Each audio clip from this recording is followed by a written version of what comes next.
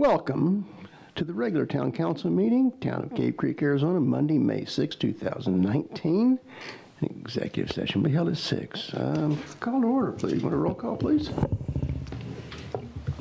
Councilmember Susan Clancy. Here. Paul Diefendorfer. Here. Thomas McGuire. He's on his way. Robert Morris. Here. Catherine Royer. Here. Vice Mayor David Smith. Here. Mayor Ernie Bunch. Here. Looks like we're almost all here. Okay. An executive session will be held during the regular council session for legal matters pursuant to Arizona Revised Statute, Section 38-431.03, Parent 3.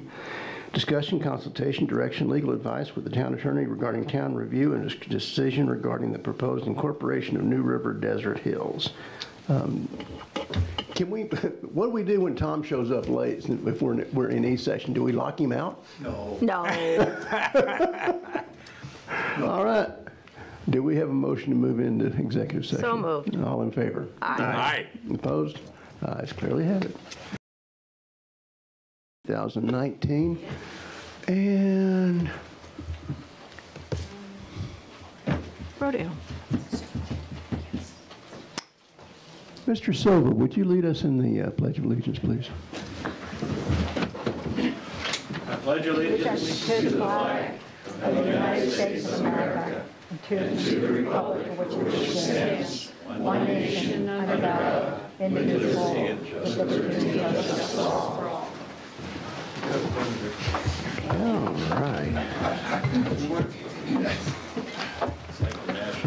Public announcements. I think we're going to just cover everything a little bit later on in here, so I'm good to go. Call the public. Well, you weren't ready for that, were you? Yolande Grill.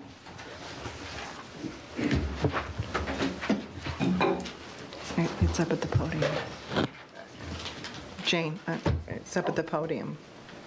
Oh, Yeah. Yeah, it's easier. Make yourself comfortable. 3 minutes. There we go. I timed myself. 3 minutes.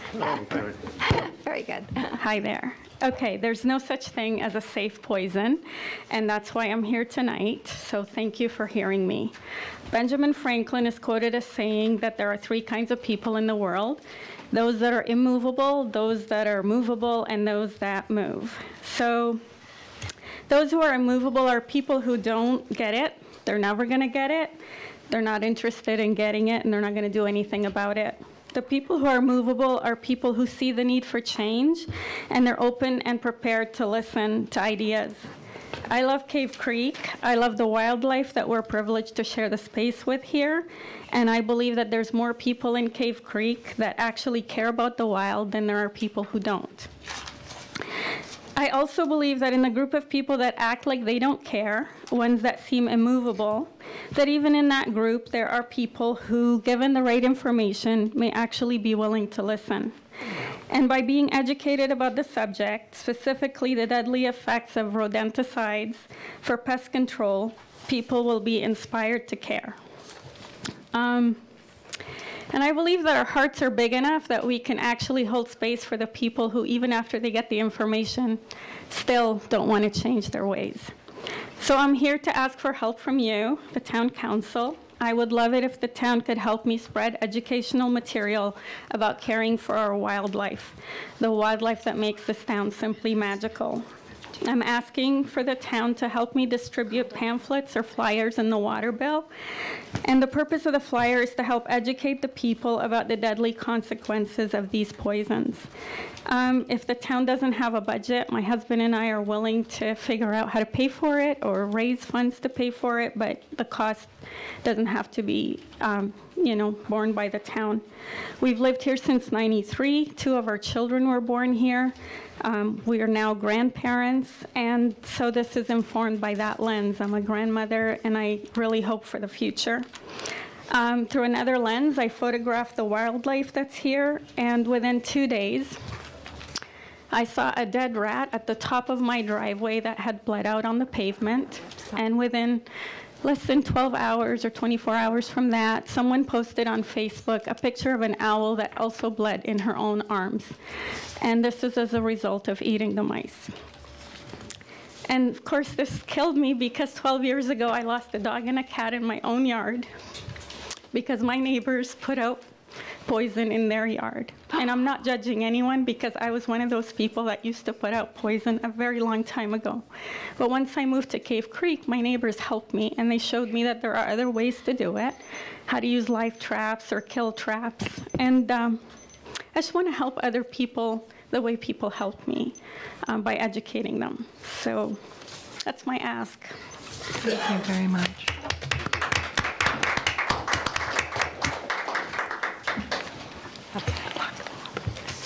We're not really allowed to respond to you, but Mr. Sims, years ago, we passed an ordinance that made the retailers put Sudafed and those type things somewhere else in their establishments. Could we do that with rodenticides? Yes. Tonight, you could take action to ask staff to put that on an agenda and look at it. Yeah, let's do that. Thank you. Thank you. Someone please. Katja Kinsel. So,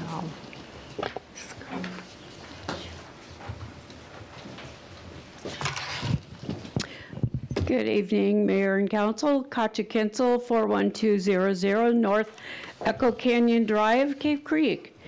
I was out of the country for 2 weeks, and as I always do, I like to catch up on things, and was reading minutes.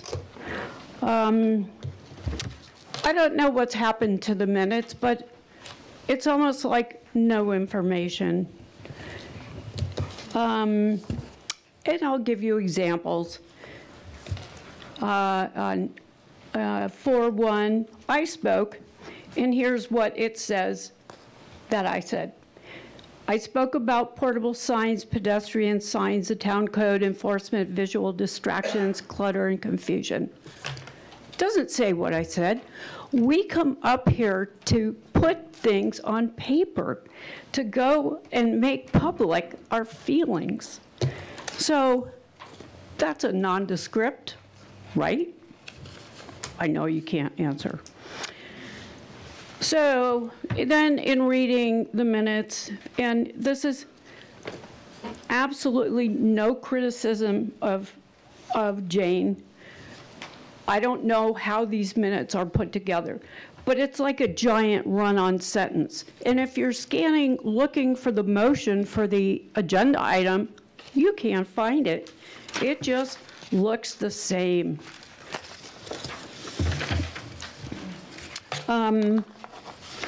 So moving on to 4:15 minutes, at call to public concerning the sign ordinance, Lisa Baker stands up and talks about, she's a business owner, and had recent notices to businesses on sign violation. What were those? I'm sure she said what it was. It's not here. As a citizen, I'm trying to read what people are saying, and it's not here. Dave Flatt, blah, blah, blah. He spoke about Bike Week odors and maintenance. What did he say? I have no idea. Oh, and then, this to me is extremely important. Carrie spoke about the radar signs installed. And then she introduced the new utility director, Mr. Sean, I'm sorry I can't pronounce his name right, Kruzweisner, giving his background. And then he spoke briefly. What did he say? It's not here. I just find that unconscionable. Then, after Madison Eden gave a presentation, 3 minutes. Vice Mayor Smith asked Carrie Dyrek about addressing the issues with dumping excess water in Rancho Manano ponds. Ms. Dyrek is hoping that Rancho Manano will work with the town on solutions for evaporation and seepage. That was no answer to the question. 3 minutes. I am done. I hope you, oh, no, sorry, one more thing. Certification says, I hereby certify that the foregoing minutes are a true and correct copy of the minutes of the regular session of the town council. So, 3 please, minutes. I am done. Please correct the situation and have the minutes verbatim, so people who don't attend 3 minutes. can't understand. Please Thank sit you, down. Mr. Bunch. We got a long agenda tonight. Usually I let people go on a little bit longer, but we got a lot of stuff going on. That's all. Okay. Town manager? Mayor, members of council, staff has been working over the past couple of weeks on information, gathering and putting information together regarding fire prevention activities that we can put out to the public to assist them with preparing their property and protecting themselves and protecting the community. So we have Marshall Stein, who's going to give an overview of materials that are put together from his perspective, and the criteria behind them and where the information came from. And then Luke Houtzman is going to speak after him. These are just short, brief. She knows I'm from New York. It's not even fair. Overview. The information will be on the town's website, put out on the Facebook for public information, but if you would like to have a further detailed discussion, we'll agendize it for a future council meeting. Mayor, council, I appreciate the time to talk to you. So Carrie told me I have to keep it under 3 minutes. It's going to be very quick. We have a bunch of pamphlets available. Obviously, this year we're really concerned about fire. Fire restrictions are going in effect already at the county parks as of May 1st. Just extreme conditions as far as very dry and outlook for water is not looking very good for us. Again, all those pamphlets are available at Town Hall. Anyone who wants to pick them up, by all means. I did bring some pamphlets over here on the side as well for readiness and preparedness. Obviously, with the Cave Creek Complex fire, we really don't want to repeat that if we could avoid it. One of the things we could do today to help for tomorrow is clearing the defensible area around your homes, remove all the dead brush and weeds, get rid of the ladder fuels. If you have trees that are hanging down to the ground, try and trim them, keep them up so that if, God forbid, there's a fire underneath, it won't spread to your tree and won't go further. If you have trees that are touching, obviously you want to separate those trees as well best you can. You want to try and eliminate those ladder fuels best you can. We're going to have neighbors, Cave Creek, one of the great things that people always say about Cave Creek is that we're just a great small town and a community. They're going to be neighbors that we all have that don't have the ability to move the stuff away from their house, don't have the ability to trim their weeds, don't have the ability to make these fire breaks. So let's look out for our neighbors, try and help them out best we can. And I wrote down some of the zones. They recommend defensible areas around our homes. Zone 1 is 30 feet from your home. Zone 2 is 100 feet from your home. And then it gives you ideas of what you can remove. A lot of us have fireplaces. We have wood stacks very close to our home. I'm lazy. I don't want to have to walk too far to get my firewood for my fire pit. So I actually keep it really close to my house. I've since moved it away. Again, they recommend you move it outside of your 100-foot zone. Anything that's really combustible is what you're going to want to move outside of your zones. Zone 2 is the 100-foot mark. Again, those of you that have acreage, just try and clear your land as best you can without going overboard. Just taking out what's dead and getting rid of it and trying to avoid any problems. If by any means you see a fire, just call it in. We're not in a big city. It's not typical to see smoke in our town for extended periods of time. So if you see it, just call it in. I'd rather we check it out and make sure we're not having any big problems. As of today, we've had 4 brush fires. 5 brush fires, including one on Friday. It's just really, really dry out there, so please do what you can to just try and be careful. A big thing that they're saying is welding and tow chains. Those of you that tow trailers and tow boats, make sure chains aren't dragging on the ground, causing sparks and giving us problems. And last but not least is Code Red. The town was the first town in municipality in Arizona to sign up for the Code Red system. All you have to do is go onto their website, you go onto the town's website and click the link to it, and that's how we notify you in the event of an emergency. Any mass message we want to get out to the residents goes through our Code Red system. There's also a fantastic application that they have through Code Red, which is the weather alerts as we get to monsoon season. Very, very accurate. It tells you you could set your perimeter. Mine, for example, is a 5-mile perimeter, and any significant weather in that 5-mile perimeter goes off. And yeah, I stuck to my time. Marshall Stein, may I ask a question? You may ask anything you like. I'm sorry. What is the penetration of the Code Red? How many residents do we have signed up for that? One of the great things about Code Red, and one of the reasons why the council wanted to go with it, we have all the underlying data to begin with. So what Code Red does is anyone that has a phone, anyone that has cellular phones that are on record in this jurisdiction, in this area, they already have the underlying data. Then we have the residents go on and self-populate as well, which is what we highly encourage. This way we have you more accurate information. So when we launch a campaign, and thank God we haven't had to launch Code Red for an emergency. What we've launched so far are utility alerts more than anything else. If we have a mass water main break, we use it for that. So we don't call it a Code Red, we call it a utility alert. Code Red we're saving just for emergencies, and like I said, we put it in place 2005, right after the Cave Creek Complex fire. The county has a reverse 911 system, but as a small town, I think it's in our best interest to have our own system, to be able to know that it's not going to be an overtaxed system that another municipality, perhaps a larger municipality, is in the process of using, and we have to wait a little bit. So that's why we have the Code Red. So we have a good amount of people who have signed up for it. But like I said, even if they haven't signed up for it, we have the underlying data on a lot of them.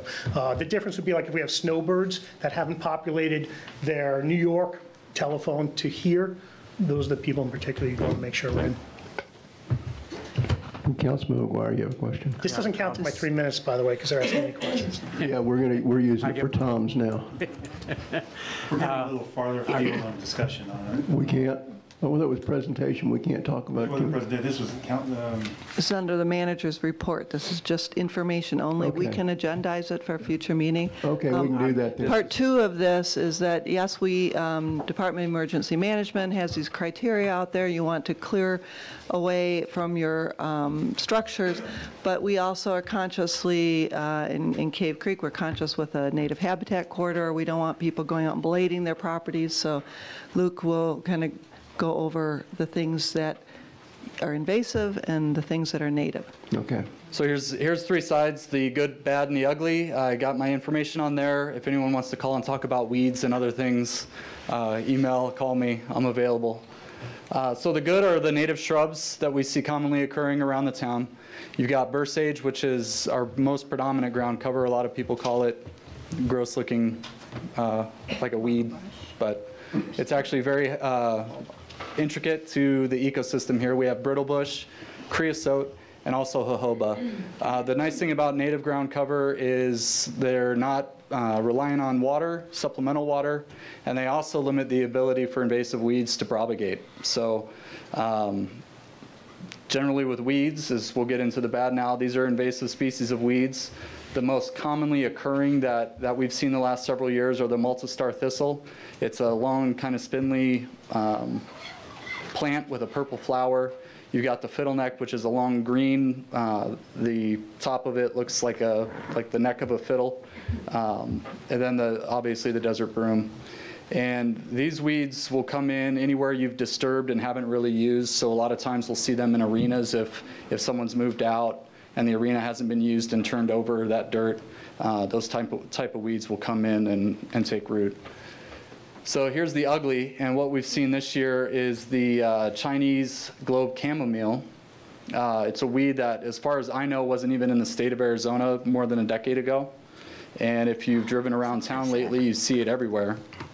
And this kind of breaks the rules with invasive weeds in that it's fine and dandy just growing anywhere, whether it's undisturbed natural desert, you can see it on hillsides, and also on shoulders of roads. So it really is something that we're going to have to get a handle on. The manual removal, so pulling it out or using a hula hoe is the best way to do it. Try to get at it before the warmer weather, the 90-degree-plus days. That's when it goes to brown and all the seeds have been cast, so there's really nothing you can do until the next time they start growing. Another thing that I'm going to try personally is applying a pre-emergent during the winter months while we're getting our rains, so to kind of see if it has any effect on the next spring when they come in. So they're definitely a fire hazard. If you've driven around and seen, they're just like a bunch of little matchsticks waiting to go off. So definitely clear, like Marshall Stein said, clear a safe area around your property. Try to leave the native stuff in where you can, but if you just have large growths of the chamomile, just better off taking it all out. So that's all I have. Okay, and the last part is the Public Works crew have been out actively mowing the public rights-of-way on the main thoroughfares, so they've gotten through Cave Creek Road along Carefree Highway. They plan to do Schoolhouse Road. I don't know the exact schedule. Spurcross, Schoolhouse, 32nd Street, Highland, and I said Cave Creek and Carefree Highway. If there are other areas that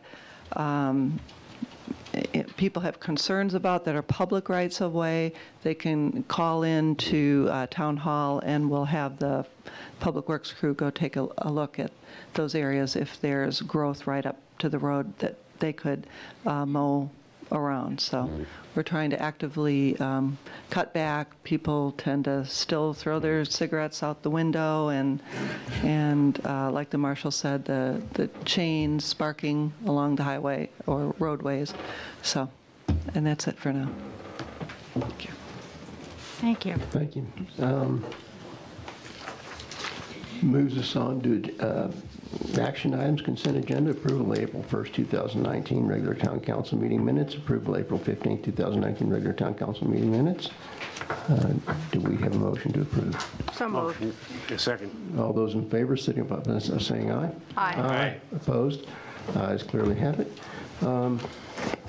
Moving on to general agenda, item number 1, presentation to council by Carrie. Luke, why are you sitting there? By Carrie Porter Brace, Executive Director of the Cave Creek Museum, on the activities of the museum, followed by discussion and possible action by council to approve a community grant to the museum.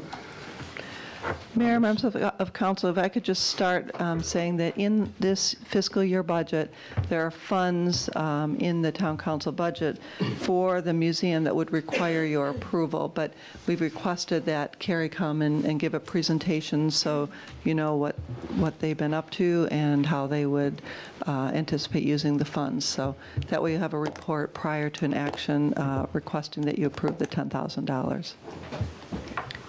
Good evening, everyone.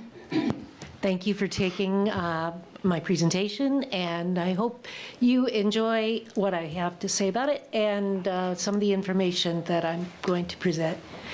Cave Creek Museum has recently enhanced its mission. The board voted and approved this at the last meeting as the preservation and interpretation of the natural resources and cultural heritage of the northern Sonoran Desert. This puts us at a little bigger than just the Cave Creek Mining District or the desert foothills.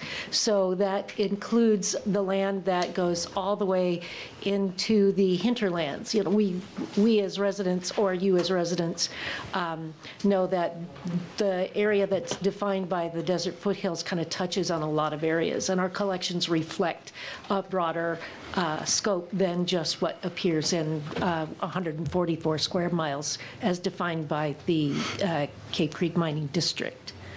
So in the year 2020, we'll be celebrating our 50th anniversary. As I just mentioned, we preserve the region's cultural heritage. We promote better understanding and good stewardship of the region's natural resources. And we sponsor education programs that appeal to broad audiences, addressing important local issues. Not too long ago, we had Sarah Porter come up from the Kyle Institute. The Kyle Institute studies water usage. They are ASU's Morrison Institute's policy Division on Water, History of Water, the use of water in the state of Arizona. Ironically, the night she presented, we had a really big rainstorm. So, all right, we preserve our shared cultural heritage, as you might recognize.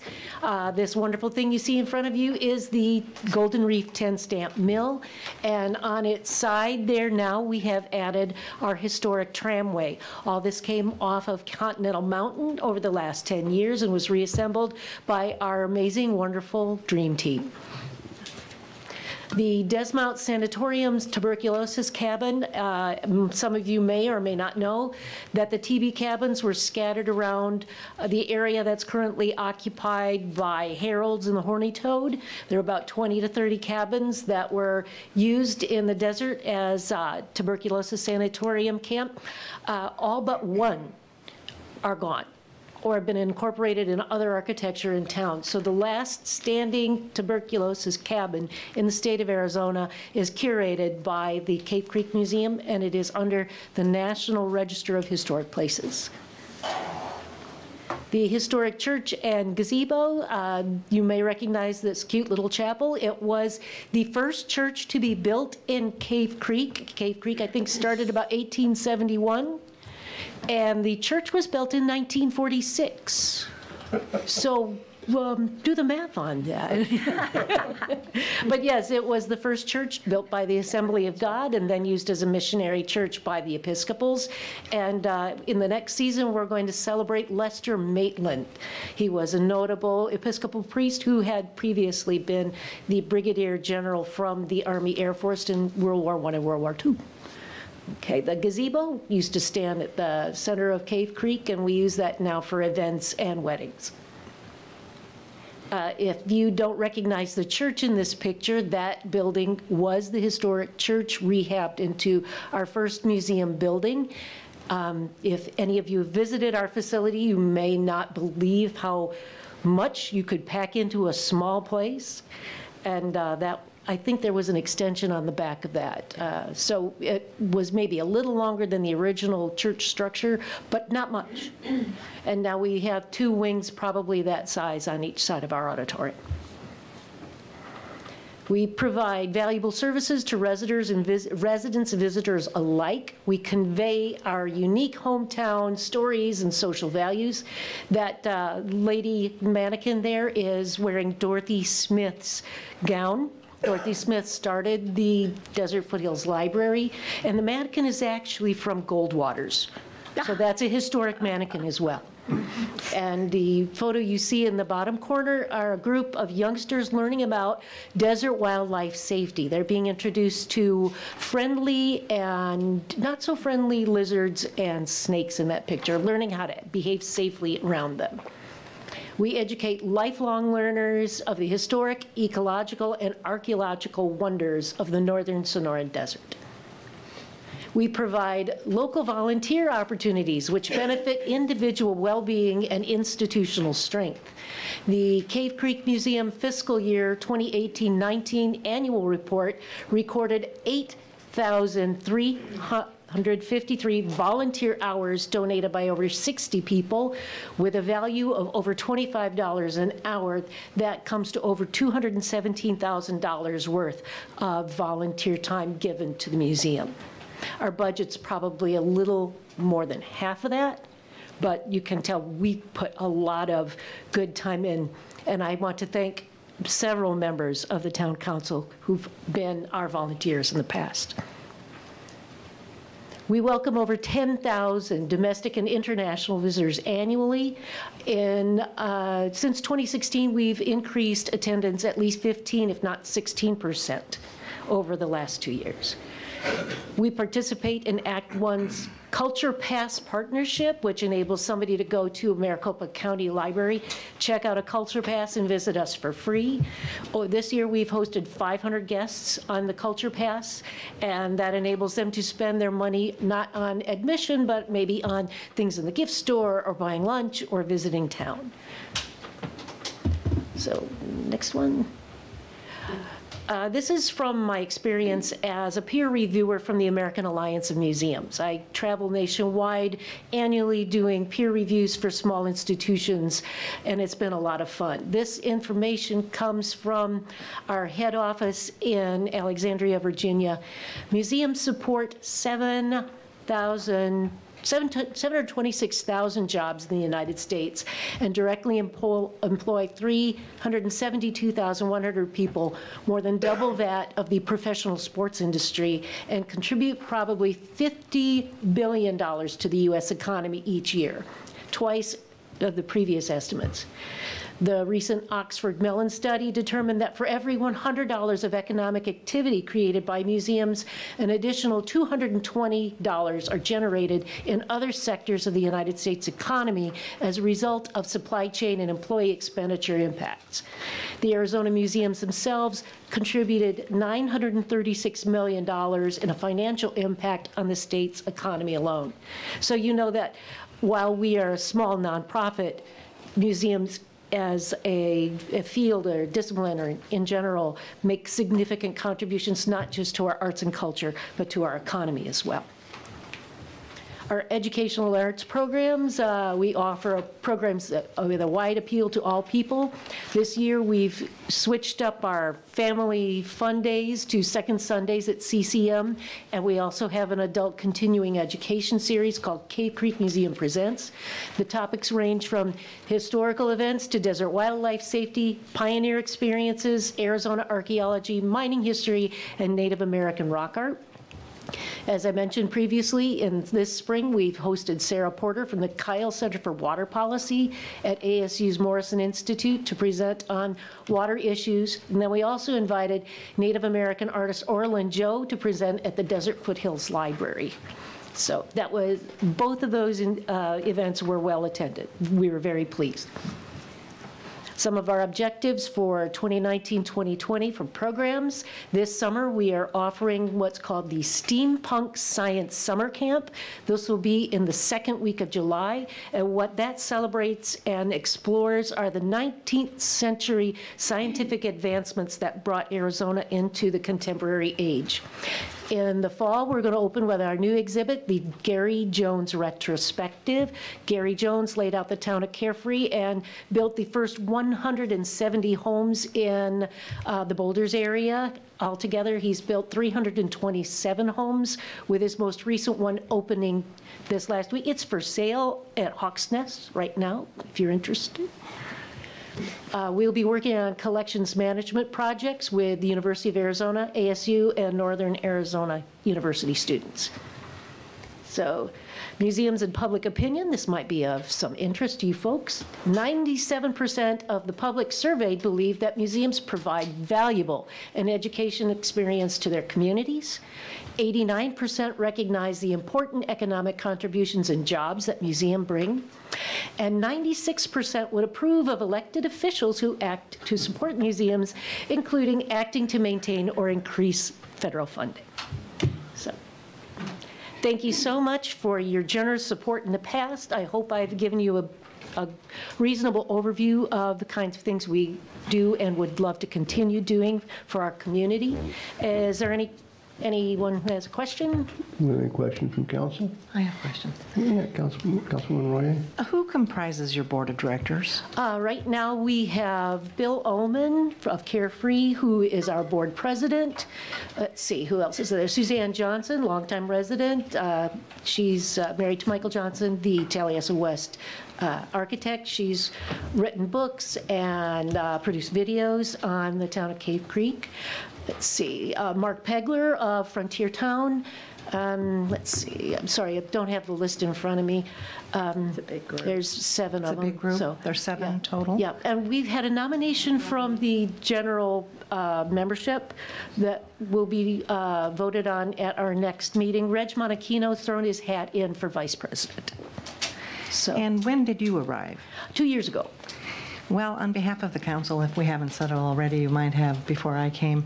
Welcome to Cave Creek. I think you're doing a fabulous job, and we applaud your efforts. Thank you very much. Improve our community. I don't know if you've heard me say this, but I come from a very similar town, a pair of towns in northern Illinois, Roscoe and Rockton, Illinois, which without the mountains and the cactus could very well be Cave Creek and Carefree. So I feel very much at home here. But I tell you, it also feels a lot like home. Yeah, thank you very much. Any other questions? No, all right, we have public comment on this. Okay. Do we have any, oh, we're back to council. Do we have a dream team member that would like to make a motion? Sure, I'll make the motion. Well, I do have a question. Museum is getting the office space every Tuesday. Who do you have a question for? I just have a question to staff. It shows that we have $20,000 budgeted. What other community grants are there maybe pending as well? Do we, or is it first come, first serve? And I know we've given this every year, but. Mayor, council member, I don't recall off the top of my head. I know 10,000 was designated in the budget for the Cave Creek Museum. Right. I'm not sure what the other funds are just off the top of my head, but. Well, I remember last yeah. year it was Christmas something, and Oh, then yeah. we had another $10,000. We paid for that out of other special events. Okay, so And the 20,000 will just remain as. Right, and we also paid for a parade out of special events where we sponsored it, so that may tie into the additional funds, so. Okay. Dream teamer, please make a motion. Motion to approve a community grant to the Cave Creek Museum for an amount of $10,000. Second. Whoa. You had the motion. Would you like to make comments?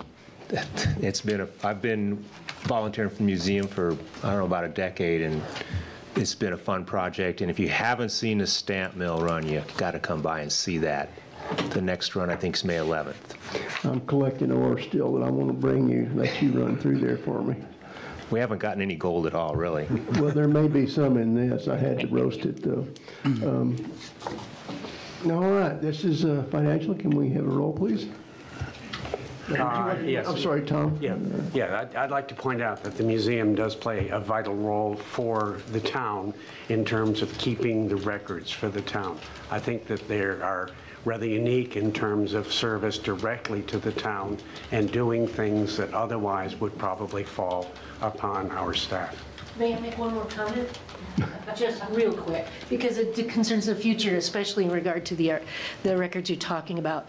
One of the projects I would like to see in the next 5 years is an expansion of the facility, but in a way that benefits the entire community. And I wanted to talk to the library because I know we have become the archival repository for a lot of records, historical papers, images, et cetera. We have a digitization project that's ongoing, but we are running out of space. And I know this board and perhaps our future boards will be considering an effort to expand the facility in such a way that we can become the archival and the archaeological repository for these communities.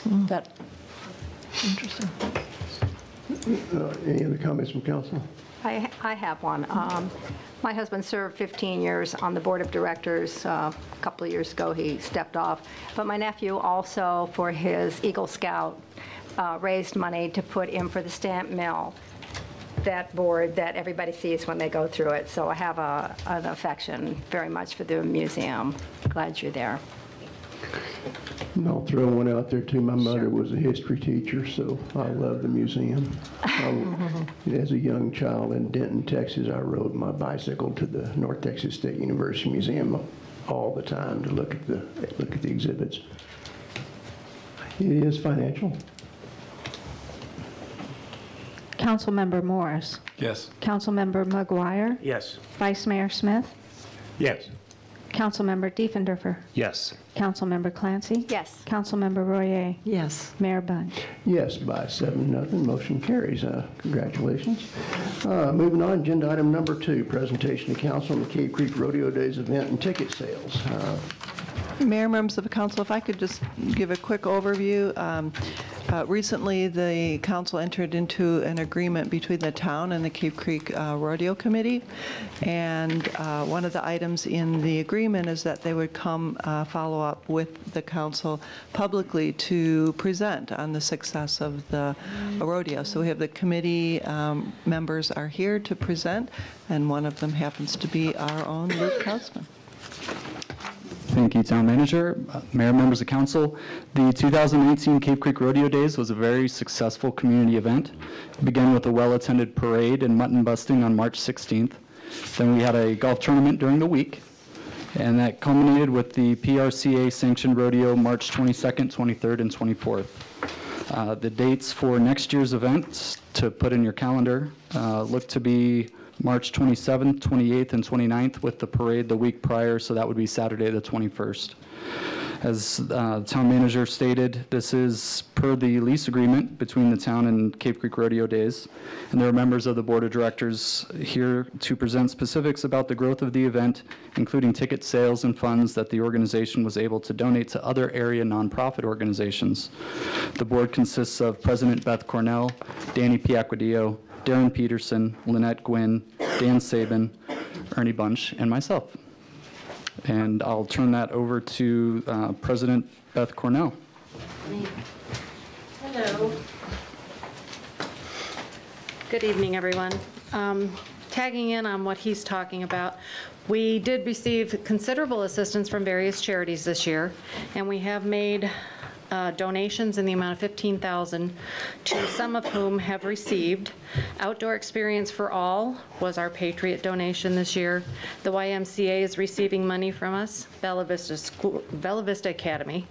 The Foothills Wranglers 4-H program, those were the 4 organizations that really brought a minimum of around 14 people to help us out at the event this year. So we were very thankful for those people. Foothills Food Bank is a recipient also. We will be giving to a local equine charity called Saving Grace of Arizona. Cryalysis, I know I never say this right, Chrysalis? Okay. It's a domestic violence center that we donate our Saturday night $1 per ticket sale to help against teen dating violence and domestic violence. We also have a few checks tonight, one for the museum for $1,000, and we have one for the 100 Club for the chief that's here. If you can accept that tonight, I would be happy to give that out to you guys. But that being said, we did have our ticket sales of $53.21, and we have a check to present to the town of $15,963 per the agreement. So we're happy to give that back. And would you like me to give it to Carrie, or is Robert in the room? He's hiding. Who wants the check? Who wants the check tonight? You'll take it. Hey, I wanted to follow up on some other stuff. It was just, I don't know if everybody's in attendance. I saw most of you guys there. The beautiful thing about this rodeo and why I got involved earlier, because it's part of the town, and there was a good representation from the council members, obviously the community. It was exciting to see some of the numbers we were able to pull off after this being our 3rd year from almost not having a rodeo at all. And truly all the volunteers and the board and the countless hours of put in should all be commended. Ticket sales increased over $37,000 from 2018. Our bar sales, beverage sales, increased over $10,000 from 2018. Sponsorship dollars were down a little bit, but that was a significant contribution from Kiwanis, which they are considering re-upping next year. Merchandise was up. The event participation was just greatly received. I've never seen a Sunday that full, and I've been part of that rodeo for over 20 years for both organizations. What the town has done and provided for support, Mike and the members of the crew, beyond exceptional this year. The cohesive relationship, although not everything's perfect, seemed to go very well played as like a small town should. So we want to thank you as a board for continued support and providing some of those tools for us to help us succeed. We hope the town recognizes a successful job, and we're incorporating our culture, our heritage, and continuation of a great event. And we want to thank you and everybody involved. So well done. Any council members have any questions or? Oh, there's public comment on this as well. We have nothing. Wow, that's cool. Enjoy working with y'all, by the way, all of you. And I believe we bring something important to the town. Great job. Councilman McGuire. And I think it also helps to define Cave Creek. We consider ourselves, in many ways, a western town, and what could be more western than a rodeo? I agree. Without it, we wouldn't be, it's not the most western town, but I think it is now, Maybe it is. so. It's Scottsdale. There may be a just don't make trademark on that. Yeah. I think I remember hearing about it. I think they did, the people that have that did not show up at the Gunslinger. Remember, there was a shootout, and they were no-shows. Yeah. This was regard to the name most western. Oh, that's right, that's right. They were absent to define. Yeah. Or no. No, it's part of who we are, and it's a pleasure to serve the community and keep it going. I think you have amazing volunteers. Yeah, without volunteers, we couldn't do it. I mean, including yourselves, who work so hard. I saw you on Sunday, and I think you were just about done. But, you know, you did a fabulous job, and it couldn't have been done without you. We appreciate you guys, and we look forward to next year, starting already, Bob knows. Yeah. All right, so, okay, we're going to move on to agenda item number 3. A council member will discuss a possible unintended open meeting law violation resulting from the use of a reply to all response in an email that was then distributed to all council members. Placed on the agenda by the town attorney. Mr. Mayor, members of council, as you know, you're subject to the open meeting law. The state statutes require all of your legal action when a quorum of you meet to take legal action to be done in public so that your constituents know what occurs. The statutes, however, define a meeting quite broadly to include not only legal action, but simply proposing action. And if I could quote a sentence from the AG manual, when members of the public body are parties to an exchange of an email communication that involve discussions by a quorum concerning a matter that may come before the public body, the communications constitute a violation. This may be true even if none of the members of the public body respond to. Councilmember Diefendorfer went to the manager and said, there was an email that was communicated to all of you by a constituent about your fireworks ordinance. And he responded simply by saying to all of you, by accident, I'd like the council to revisit the fireworks ordinance so we can discuss modifying it. That technically is a violation. He and I chatted about it. The law is clear that had 4 of you conspired to take action, the law tells me what to do. We ratify it in public. Well, there ain't anything to ratify. And so what I said to Paul is, let's just disclose this. It was a completely unintended action so that your constituents, and more likely the AG, can see that we know what the open meeting law means. So simply, I think I've reported what happened. I think the minutes would record that correctly. Correct, sir? Yep. All right, thank you. And I've since removed the reply all button. Probably a good action. Having done that, looks like we're ready to move on to the next one. Carrie, we have gentlemen sitting behind you. Do you think we ought to move that up, or? Yeah. What are you thinking? I'm perfectly happy. You're happy sitting there? No. Okay. We can. No, I'll be happy to move it up. Oh, okay. Oh, I misunderstood you. Every minute Okay, counts so we're going to here. take agenda item number 7 now, and that is council discussion and possible approval of resolution R 2019-07 declaring as a public record a certain document filed with the town clerk entitled 2019 Development Impact Fees Ordinance and placed on the agenda by the finance director, Mr. Wedigan. If I could just clarify, Okay. so we have a resolution and ordinance, because the ordinance itself had a few pages. I forget how many there were, 28 pages. There's a process allowed where we can declare it a public record by resolution, and then once the ordinance is adopted, we publish the ordinance. We don't have to publish 28 pages. So that's what that process is. So they're related. Resolution and the ordinance are related. The resolution simply declares it a public record first, and then you have an ordinance first reading. You can have the discussion on the Okay, ordinance so basically, itself. we don't want to talk about it now, we just want to make it public and then move on to 8. Correct. Yeah. Okay. Yes. Mr. Wedigan, you can sit back down for a minute if you want to. There is public comment on this portion of it. That's why I said- Do we have any, it would be more appropriate for people if they want to speak to this to be on the next agenda item, which is 8, because we're going to make it public now. Yeah. Thank you. So we're good with that? All righty. Vote back to council. I'll go ahead and do it. Motion to approve resolution number R 2019-07, resolution of the mayor and town council of the town of Cave Creek, Maricopa County, Arizona, declaring as a public record a certain document filed with the town clerk entitled 2019 Development Impact Fees Ordinance. Do we have a second? Second. What? All right. Since we have to do this, make it public, here we go. All those in favor signify by saying aye. Aye. Aye. Opposed? Ayes clearly have it. Agenda item number 8, council discussion approval of first reading of ordinance number 2019-03, amending the various sections of the town of Cave Creek Town Code, Chapter 151, entitled Building Regulations, establishing an effective date, providing for repeal and severability, and declared to be a public record by resolution number R 2019-07. Now, Mr. Wedigan.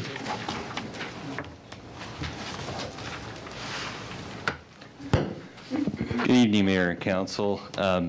Basically, why this had to come to be is that the development impact fee ordinance that we currently have, which also includes the actual development impact fees, the justification for the general government development impact fee basically runs out July 1. So we needed to do something to either find a way to justify extending it or to eliminate it.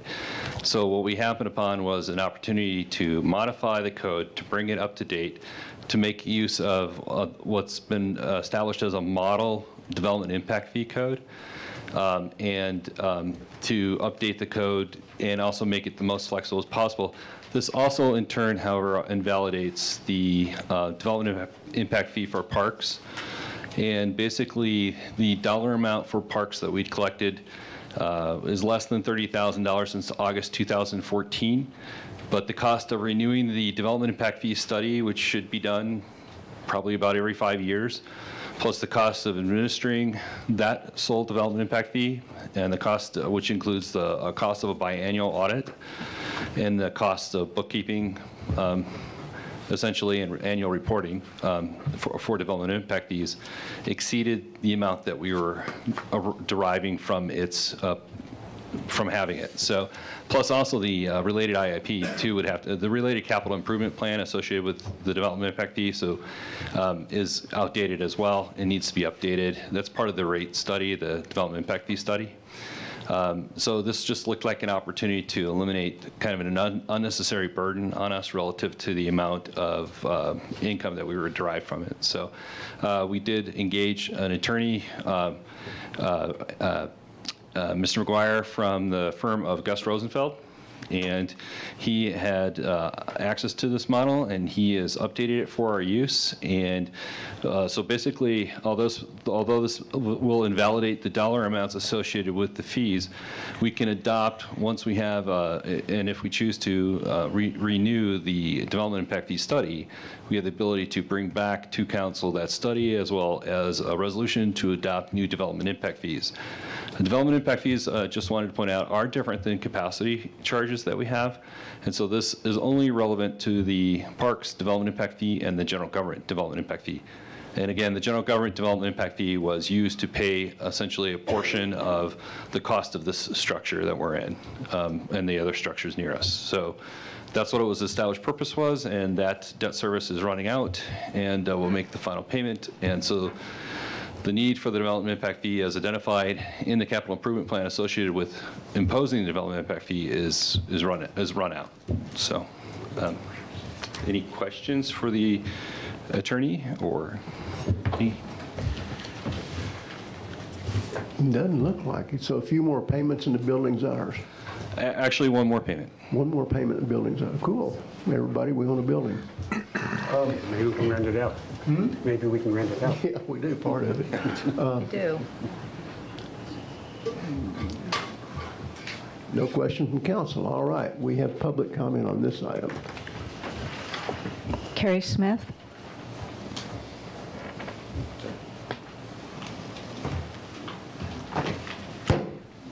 Kerry Smith, 7265 East Continental Mountain Estates Drive. Yesterday, I sent the members of the council and the town manager and Mr. Wedigan a brief summary of my understanding of what was going on, which is that there are 2 development impact fees, one labeled the General Government Development Impact Fee, and the second, the Parks and Trail Development Impact Fee. The first of these, the General Government Impact Fee, as Mr. Wedigan suggested, is associated with the building and the annex building and paying that off. My understanding of the recommendation that was presented was that we eliminate that fee as well as the parks fee, and I'm asking that we instead study the possibility of retaining the General Government Development Impact Fee for other capital improvements that are necessary for the building and maintaining the structure, things like air conditioning, things like the parking lot, other things, not operating expenses, but rather capital expenditures. The Brookings Institution, which is a well-known research institution in Washington, D.C., associated with studying metropolitan governments, known to be somewhat liberal, and the Lincoln Land Institute, which is another more conservative institution which also studies local governments, both recommend consideration of general government development impact fees as revenue tools, and we all know this town is continuously looking for opportunities to supplement revenue, and in addition, as vehicles for controlling and directing development in a community by those fees. And I think it is not prudent to eliminate the fees completely. I have nothing to say about the code. I'm not qualified to talk about the code, but I think it is important to recommend a study of the General Government Development Impact Fee program as a vehicle both for revenue and for directing and encouraging or discouraging certain types of development. And that was not part of the analysis that was done.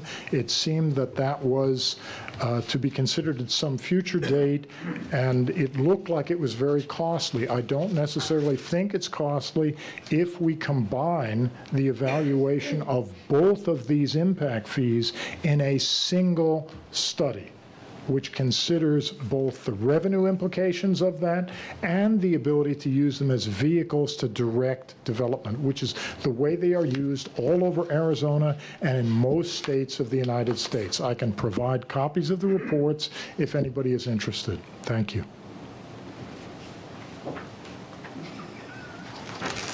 Yes, I'm looking at you, Mr. McGuire.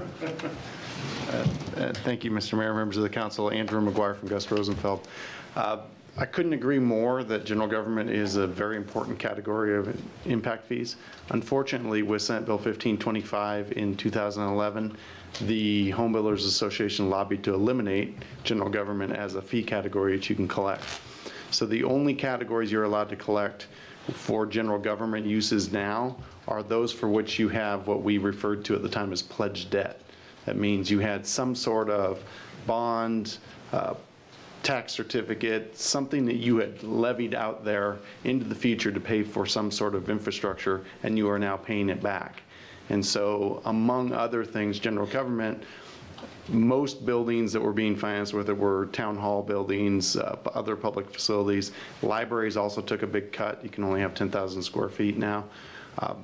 All of those things for which you can no longer collect can only service the debt until the debt is gone. You're coming to that point at the end of this fiscal year, and so general government is no longer a category available to you from January or from July 1 going forward.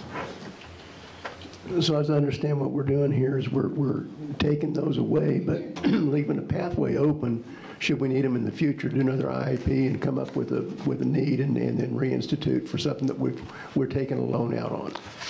Is that accurate or? I like it. Well, not exactly. Not exactly.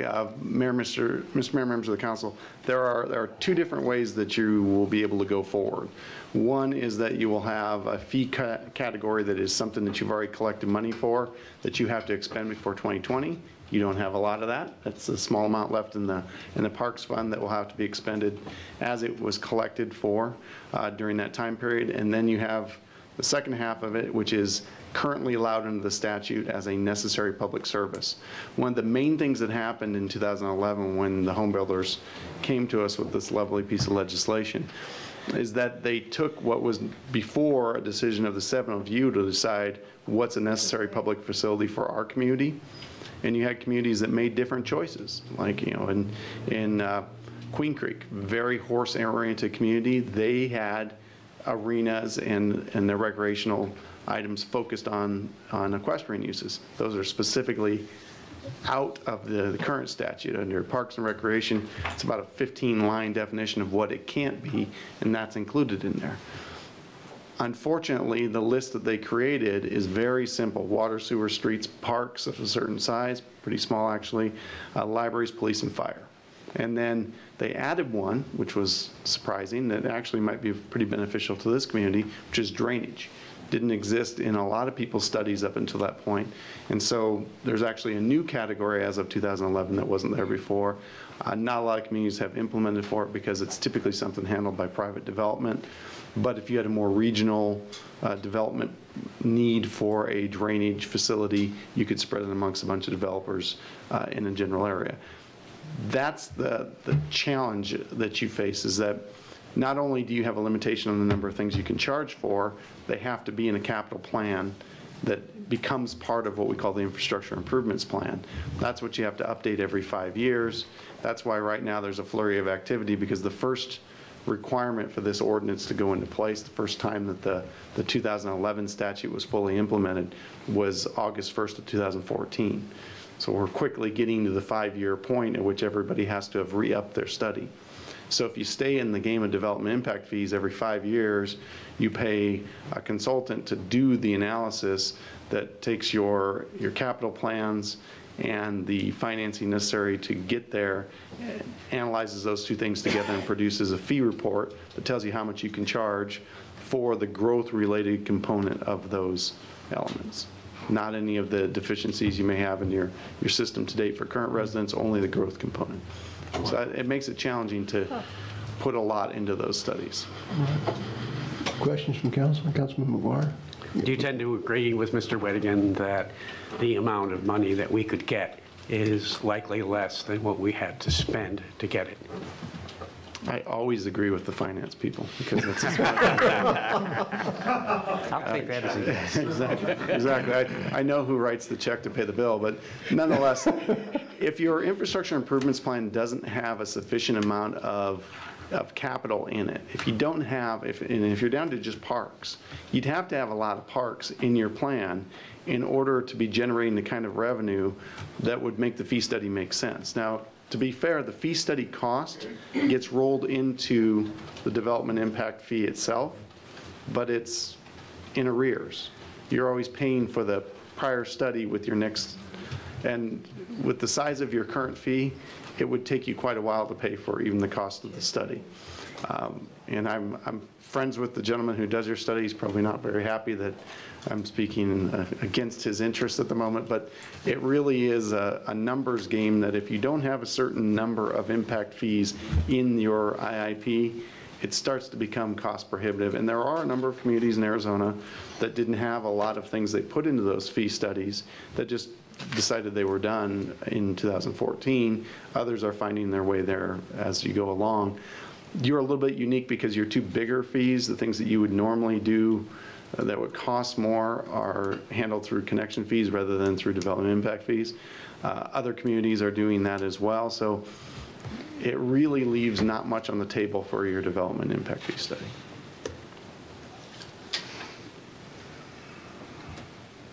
Nope. Oh, you got another one?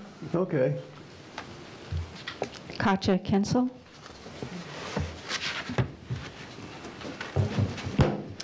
Thank you for that explanation. We need to hire him to match any fees, development fees, impact fees with our capital improvement program, which is coming up for discussion in a week or two, I understand, and it needs a lot of work. Thank you. Thank you. That all? Okay, we're back to council. Well, can Kerry Do what? respond? He's got a question. I just want to ask a question of the lawyer, if that's Sure. Is that Yeah, go ahead. my question? It'll did help you us all. say, But please speak into the microphone. Thank you. Thank you, Mayor and Council. Did you say that water infrastructure could qualify for development impact fees or not? I'm chairman of the Water Advisory Committee, and one of the items on the agenda for Wednesday is the capital improvement projects designated for the town, which are very diversified, and I wasn't aware that we could use capital improvement fees for that. Is that correct? Thank you. Thank you. Yeah, because we're looking at WIFA. Mr. Mayor, members of the council, one of the categories of necessary public services is, and I think we have it actually in the model ordinance, almost exactly as it is in the statute. It's a category that includes but is not limited to facilities necessary to provide water services to development, including acquisition, supply, transportation, treatment, purification, distribution of water, and all appurtenances to those facilities. And then you have something similar for wastewater as well.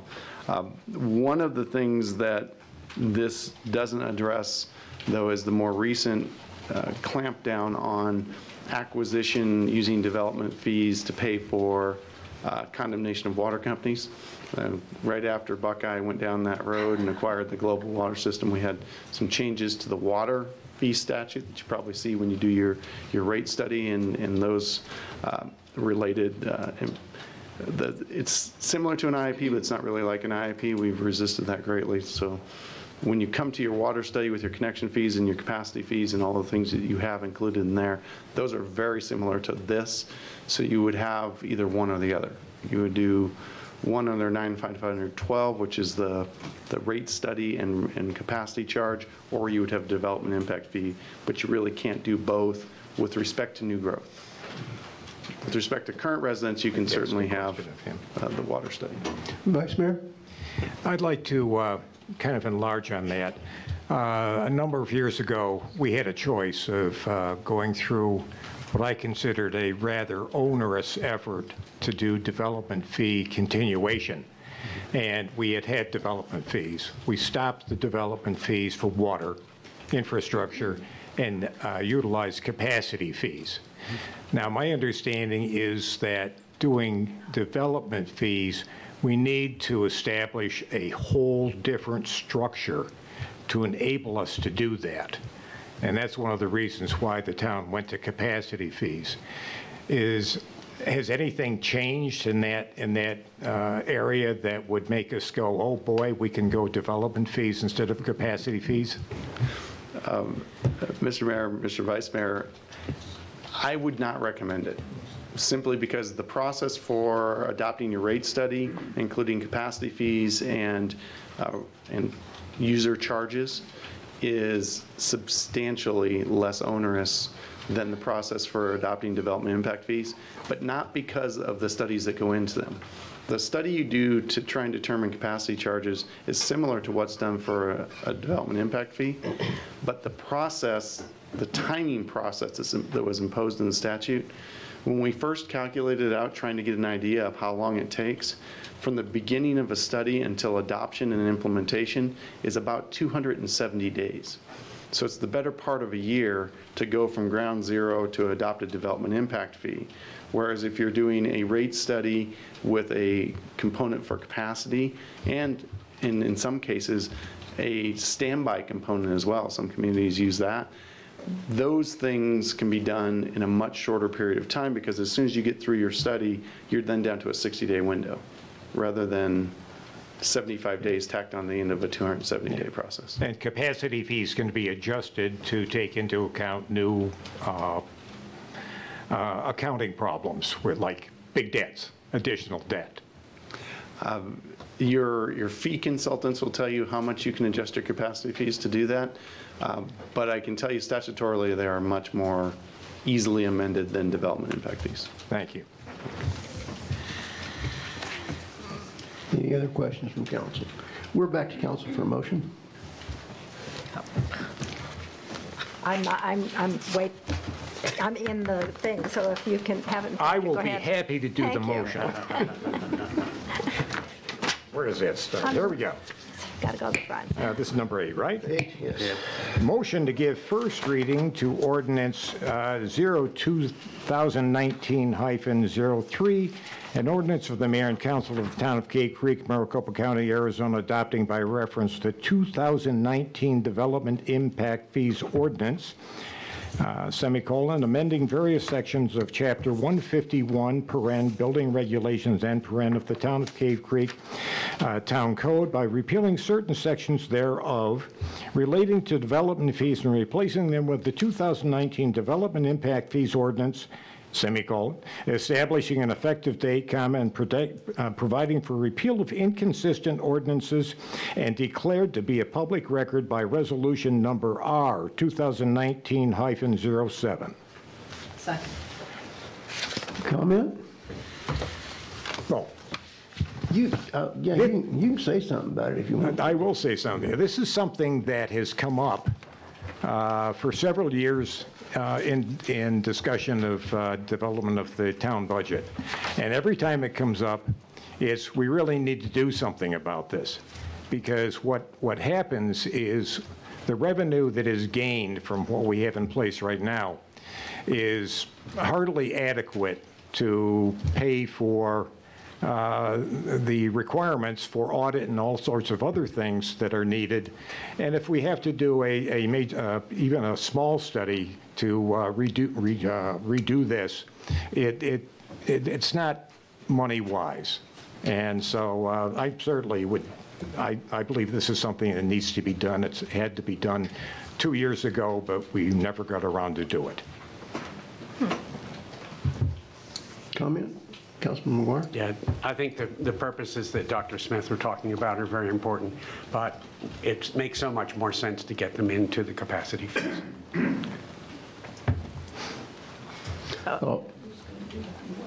Councilwoman Clancy? Well, yeah, my comment is it was about as clear as mud to some degree in reading this as a council person without the attorneys here. Yeah.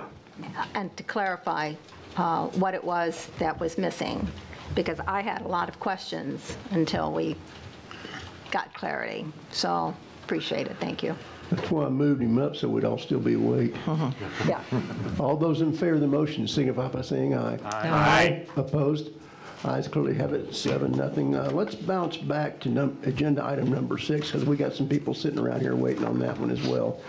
Council consideration discussion regarding ordinance 2017-07, amending Town Code Section 130.16 entitled Fireworks with possible direction to staff. I wasn't ready to jump up that quick until you. You want me to go back to 5? No, it's okay. We're okay with 6. Okay. Thank you, Mayor, members of the council. A little background about the fireworks ordinance is our current fireworks ordinance was brought forward by a former council member and was passed on June 19th, 2017. It did not go into effect with a 30-day wait until July 19, 17, which was after the 4th of July fireworks that occurred that year. So the current ordinance limits the use of consumer fireworks. Those are fireworks that you can buy at the fireworks stands for personal use. It does limit those consumer fireworks to only be used in the zoning districts of the town core, and also in general commercial, and then also on any public golf course.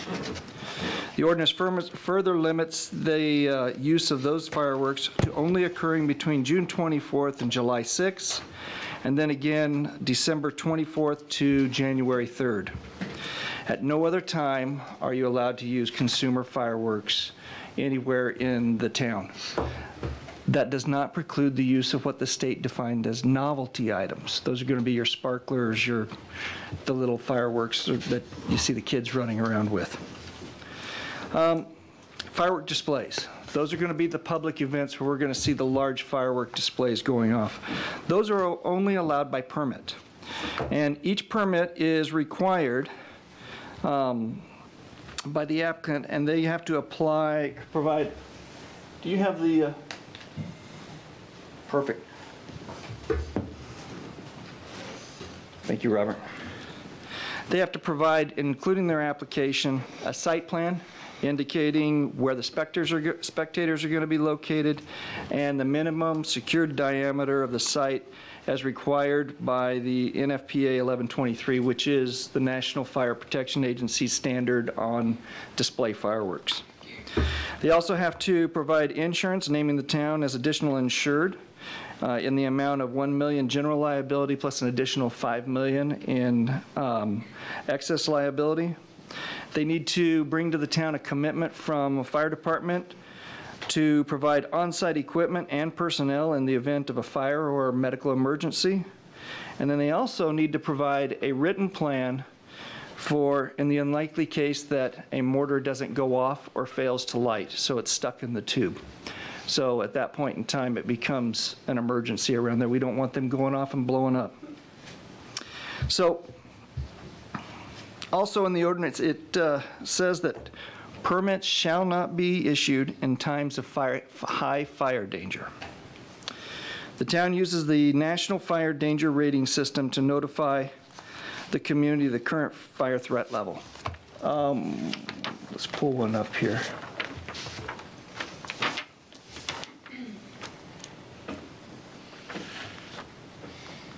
Brian, we're not sharing right now.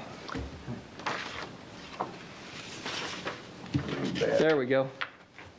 So the National Fire Danger Rating System consists of multiple levels. It's highly recognized. It's probably the biggest used rating system in the United States to notify the public of what the fire danger is. It has a low level, a moderate level, a high, very high, and then extreme. According to our ordinance, anytime we have a high level danger, we're not allowed to issue any permits for display fireworks. Now, the idea is, how do we come to the idea of what that level is? We use a variety of sources. The most prevalent source that we're going to use is the Tonto National Forest, the Cave Creek District. They use the exact same system they set up, and it's located not far from town here, about halfway to Payson, which, if you start thinking about that, it's probably got a little bit more moisture up there than what we actually gather here in the town. We also have an opportunity recently to go ahead and take a look at the Arizona Department of Forestry and Fire Management. They gave us access to their back of the house, and I was able to download a list of the Arizona communities most at risk. They did a study of 400 communities within the state of Arizona, and I sorted it out to where we were just in Maricopa County here. And all in all, you'll see Cave Creek is listed at number 5, and Maricopa County is the 5th highest community at risk of a wildfire. It also includes Desert Hills and Joy Ranch, which is just right here, and then also Anthem. So you can see that the top 3 there are just here in the north part of the valley for us. We did rank number 73 out of the entire state of 400. So when we're talking about our rating system as it is today, I mentioned that we use the Tonto National Forest, the Cave Creek Rangers District, their site. If you look at, this is from this morning, I printed it out to get the most accurate. They list themselves as low right now in the fire rating system. As you walk outside, you notice that our Globe Calomel is just about to a straw state. I thought about grabbing some today, and putting it in the parking lot and see if it would just go ahead and light, and I decided against it. But they're showing as low, so we haven't increased our rating system at all.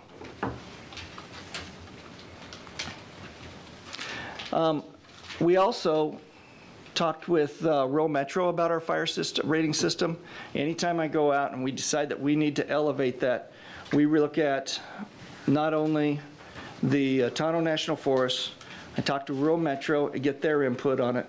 Then we also take a look at the Arizona State hotline for closures and restrictions, call that to make sure that there aren't any unknown restrictions in the area that would cause us to change it any further.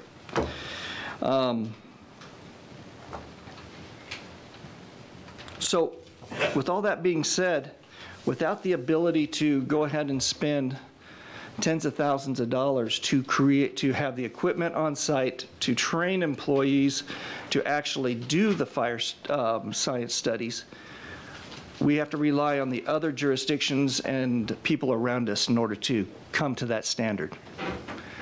And I also have, because this is all about the fireworks ordinance here, I have Chief Kratz here this evening that would be more than happy to talk to you about challenges they've had with fires in the past when we had fireworks. And then we also have Dennis Rohrman, who is filling in for Chief while he's out on medical. We thank the Chief for coming in right now, because if you all notice, he's slung up over there. And Dennis happens to be the senior member for the Wildland Interface for Rural Metro 2.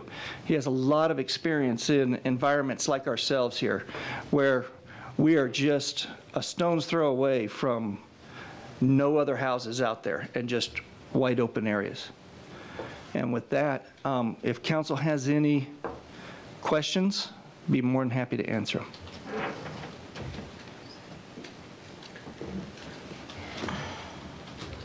Councilman Morris?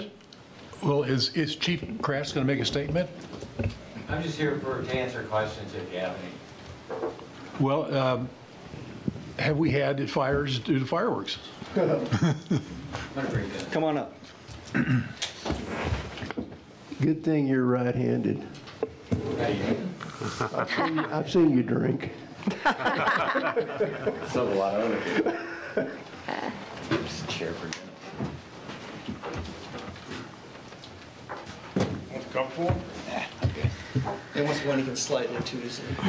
So, Mayor, members of the council, in response to the question about events in the past, we have a pretty heavy presence there. In fact, we turn out our entire fire departments in Cave Creek and Carefree during the fireworks shoot at Harold's every year, and we have for the last 24 or 5 years. We also bring in Wildland Division firefighters when available in the past years. I will say that we have had startups, small little startups, quite often, to answer your question. We're there and we put them out rapidly, but fireworks in an environment like we're in can start fires. And we've had them in the past.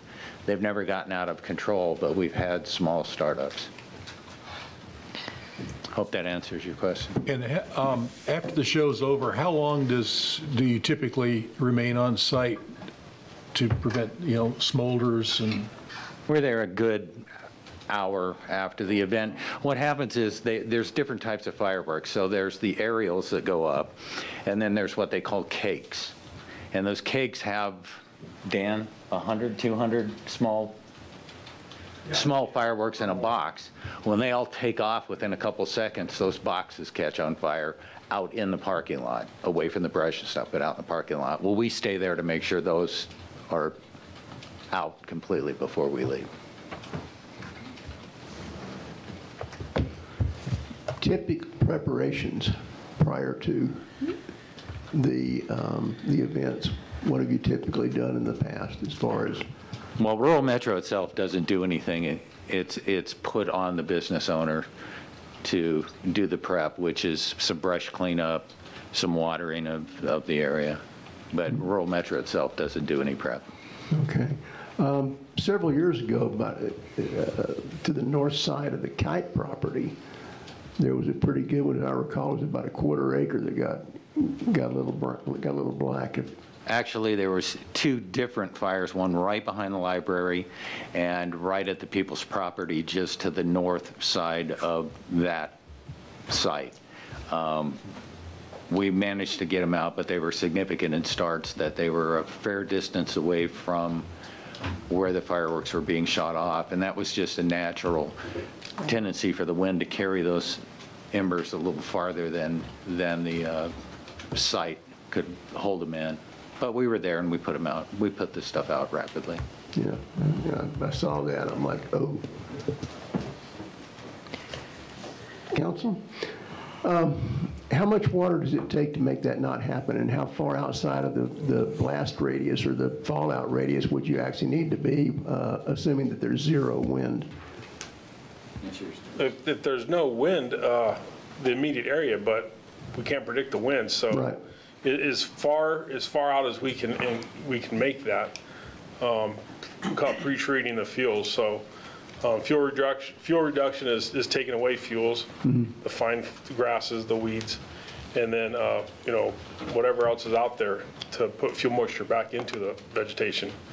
Couple days in advance, as far off out as we honestly can predict when to be. And that's the beginning of monsoons as well. So true. Yeah, one thing that Chief Orman said to me the other day, that pre-treating is only good for a couple days prior to an event. You go out a week, some people think, well, let's make somebody water for 3 weeks before the event. And as he said, all that does is grow more weeds. Yeah, like the other morning after we had 1/1600 inch of rain in town, I took my propane torch to see just how volatile or how fast that the globe chamomile would go up, and I couldn't make it burn. Well, and it was dry. If you remember his presentation, the marshals just a minute ago, and the fact that the chief had a propane burning event today. Don't do that anymore, please. It was one isolated one in 25 feet from the nearest thing with no wind, and it was high humidity as well. So I just wanted to see if it'd go up or not. I have a question. Yeah, go ahead. So, given the conditions that you heard about tonight by Mr. Baxley and the statistics that we're all aware of, how dry the conditions are, in your professional opinion, should we move forward, or should Danny move forward with the fireworks? Well, the question puts us in a spot that we can't really answer accurately. We can't predict wind. We can't predict temperature and humidity on a given day months from now. So I would be hesitant to say one way or the other. I believe that's up to your town staff and you folks to figure that out. Rural Metro does what it can to mitigate an event once it occurs. We're there to help. We're there to keep the community safe. But the way your system works, we're not the one that calls the shots. And again, I would be very hesitant to say one way or the other because we can't predict what's going to happen on July 3rd on whatever today's date is. Okay. Does Danny get a chance to speak? Oh, yeah, there'll be. I guess that's my question. What are we doing tonight? Are we? We're actually looking at this to hear the whole thing and decide if there's some safe way to actually pull anything off or not. I think and then if there is, if we decide there is, then we would ask staff to go back and do some massaging to the thing. Mayor, if I might clarify, from staff's perspective, Mr. Baxley highlighted what is contained in the criteria of the ordinance, and staff is not recommending that you make any change to the ordinance itself. Then part two is he summarized the permit process and the criteria that the staff is looking at to professionally evaluate whether or not the town staff should issue a permit. And there's a permit process that needs to take place. Now, should a permit be allowed with that criteria? And that, again, is public discussion on whether or not the criteria that staff is using to evaluate whether or not the permit should even be issued to begin with, that's up for discussion. But I think staff will tell you, particularly from Mike's perspective, we're looking at everything that's out there and available to us. Then at some point we have to make a decision and then issue a permit, and then some of the other criteria are, well, if we issue a permit, then what do we do? Do we do this and this and this? And I think when Danny comes to speak, you're going to hear things that he might be able to do if we even issued a permit. And so we have to get through the permit process to be able to prepare the ground, watering, what are those criteria, what rural metro would do, how you're going to measure the wind, what instruments do we make available to us to measure those, correctly and safely to make the community as safe as possible. Those are the kinds of things that you have to get past the permit process to look at those other issues. And I think we need to hear from Danny what his concerns are, and then have that discussion about the criteria. Councilman Clancy? Yeah, it sounded like, based on what you showed us with regards to what people can and cannot do in basically their own backyard this coming season, is pretty strenuous, particularly if neighbors haven't cut down the areas around them and they're shooting off rockets legally or illegally. But because I think the town has a requirement not only at the core, but also the public as a whole, who are on, neighbor to neighbor, but 5 acres or 3 acres or 20 acres, to ensure that their property doesn't become a fire hazard to their neighbor. I know it's daunting, because I look at my property and go, holy smoke. I mean, I can do it around my house, I can do it down one hill and maybe the other, but 2.5 acres down towards Roe Wash, I'm not sure I really want to get down all the way down there and have to start clearing that out. But it depends what the neighbor in front of me does with fireworks, I suppose. But it's a daunting task, and I think that for me as an individual, it has to do with the health, safety, and welfare of everybody. So I think staff is the one who's got to carry the burden right up until it gets closer. That's kind of how I'm looking at it. And there's always drones. They look quite lovely in the air. So anyway, and that's a statement. Sorry, there's not a question in it. Councilman Morris. Can we, what is the worst thing that can happen? Define the area and the severity of what could happen. With your best. Bring me the mouse and turn that over. Would the answer be Paradise, California? Well, I wasn't going to ever use that analogy. You want the website up? Yes. So one of the tools. I'm not talking about in general. I'm talking about the specific I'm going to give you some specific locations right now. So I recently got access to the Arizona Department of Forestry and Fire Management Wildfire Risk Assessment Portal, their back of the house piece. And what this says, right now I have this set on the wildfire risk assessment that they had as part of their total study. And if we are to look at Cave Creek, this being right here, the Cave Creek area. And if you look on the bottom here, we start looking at the risk that they have set there. And as we zoom in, you can see where we're at, and we can also pull up things like, we'll use a base map of the aerial here, and we can look and we can find out normally where this is going to take place. This is the launch area right here. Okay? What's surrounding it here is going to be the very high area threat. The area right here off to the side where he launches, this little piece right here is where it typically gets launched, is going to be in the high category.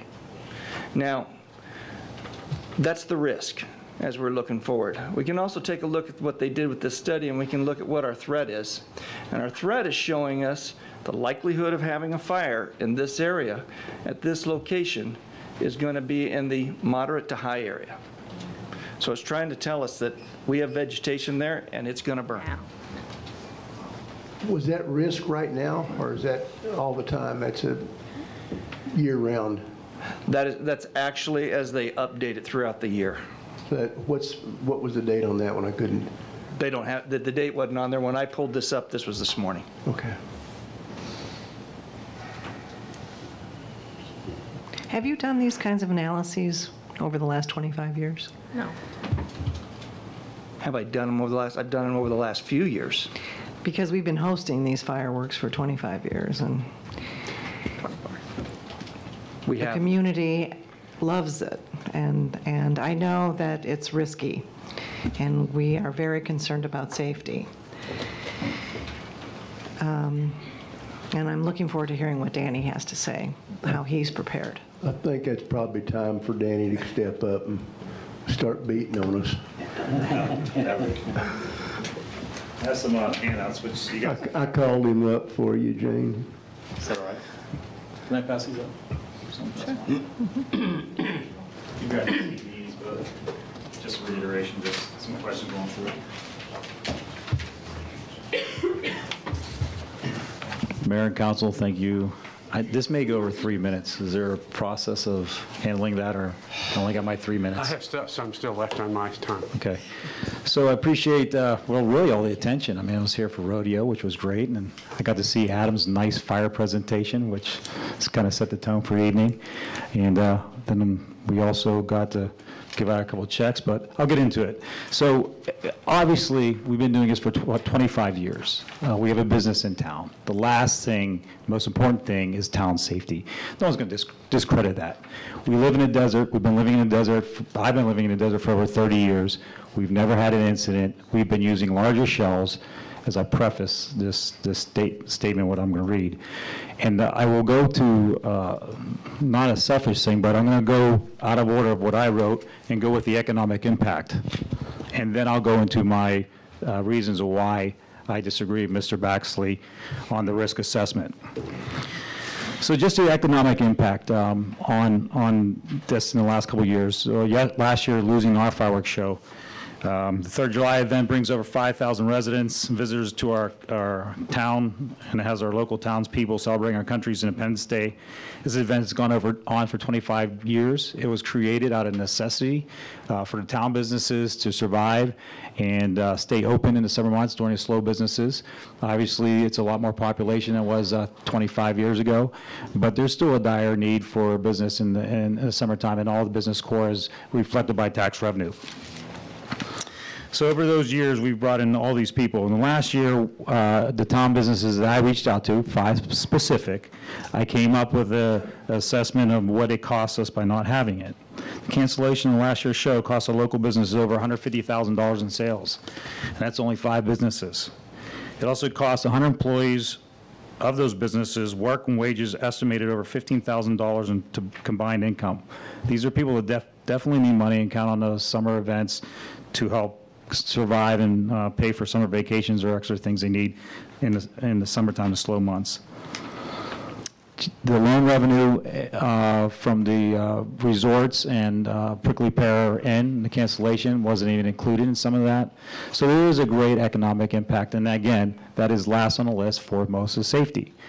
So my facts and reasoning, and I don't have the pretty tools like Mike does, and he does these back channel things. If I can get some of that stuff, I could really come up with something.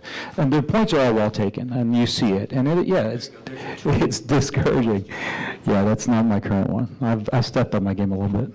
Think so.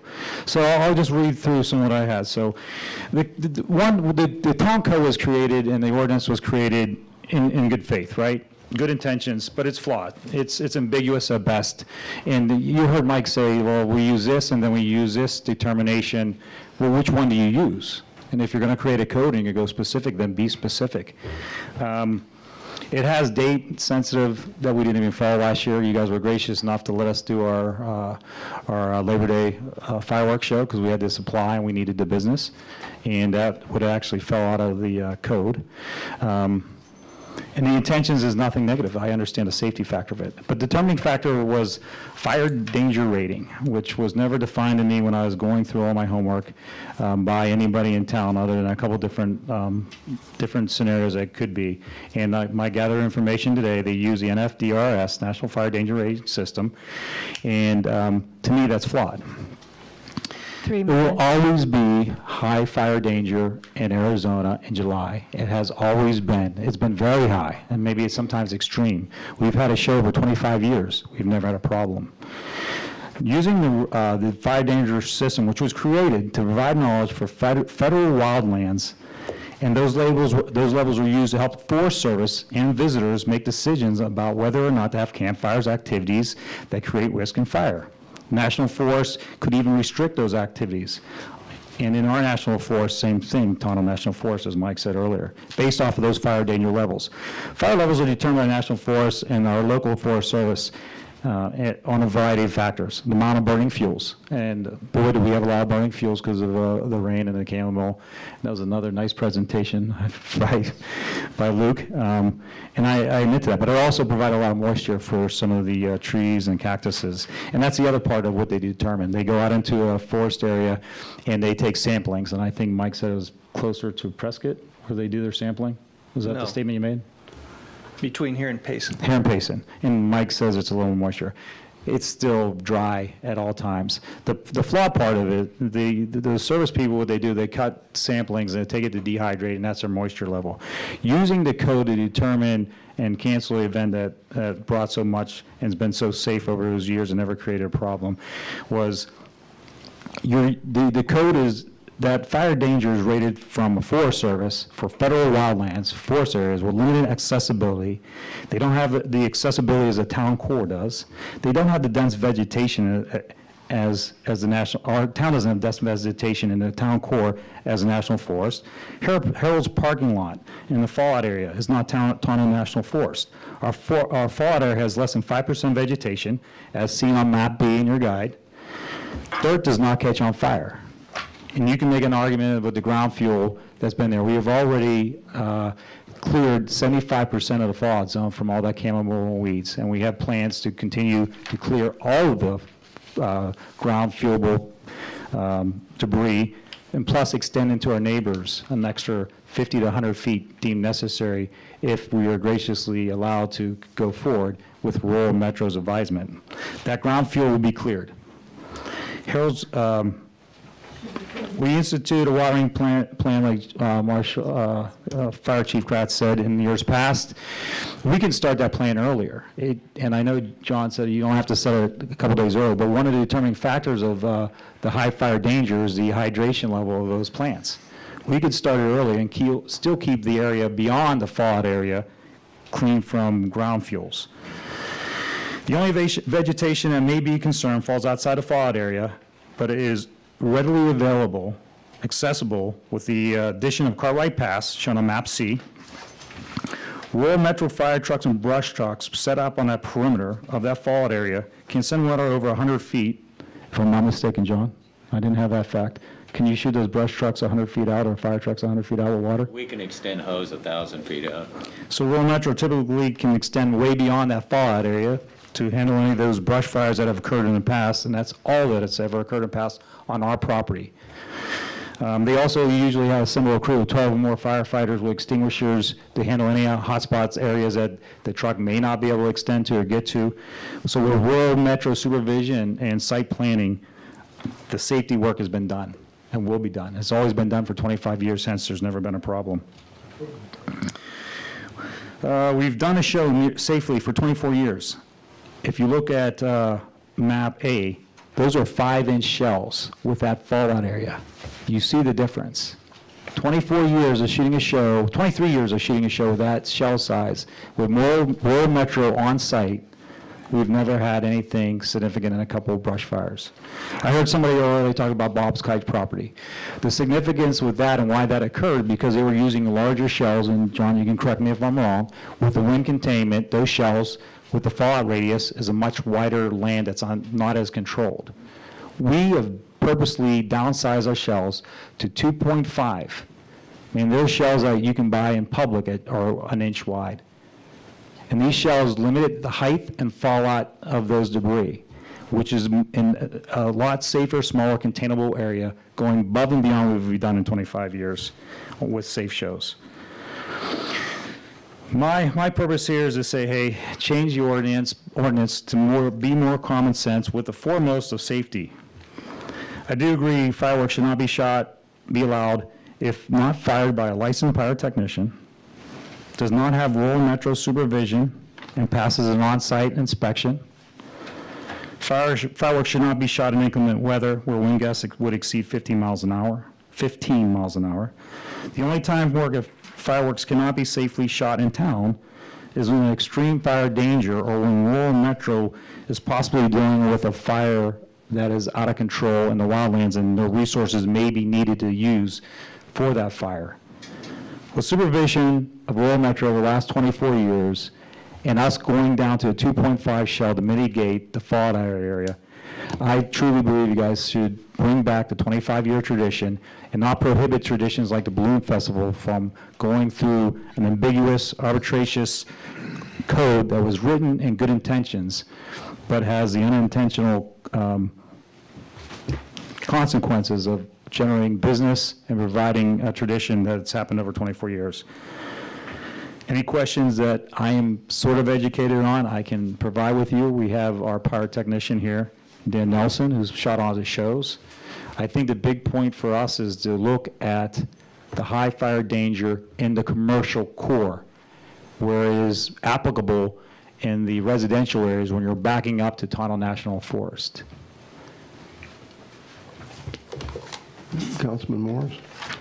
How do you deal with the fault with the surrounding properties? That obviously I can see you don't own a lot of the property that is in the green area here. Well, if you look at the 175-foot shot, or actually Mike's got a nice map of it up there, that is all our area except a little bit to the, no, it's all our area. And the adjacent areas where we would extend, and I've talked about clearing brush, is Larry Wentz area, which is directly south of ours, and then Matt Grace's area, which is directly east of ours. And if they all give permission to do this? To clear the brush, yeah. Yes, obviously with the Buffalo Chip, it's a financial gain also. So Larry's on board with clearing any debris or doing a watering program if necessary.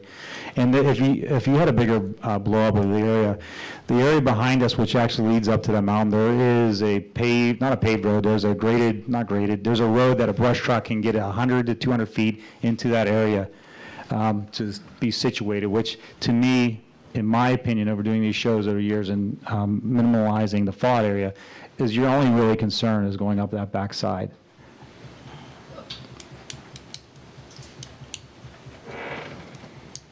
Do you have rural metro trucks on the backside? John will have the ability to put a brush truck if needed all the way down there. I would not do the show or a firework display without rural metro's site inspection or approval. It doesn't make any sense to do so without it. I just think the ordinance as it's currently written for good intentions has taken away a 25-year tradition, has hurt our economic times in the summer, and is an overreaction to a situation when you put professionals in charge with supervision from rural metro, downsizing everything to be even more safe and more secure. It should be reconsidered, in my opinion. Anybody else? Nope. Thank you. We have speakers. Somebody's no longer here that had told me that he was watching the fireworks one year from a place. What's that road that is around the corner, Bella Vista, this one that goes back south? What is that road?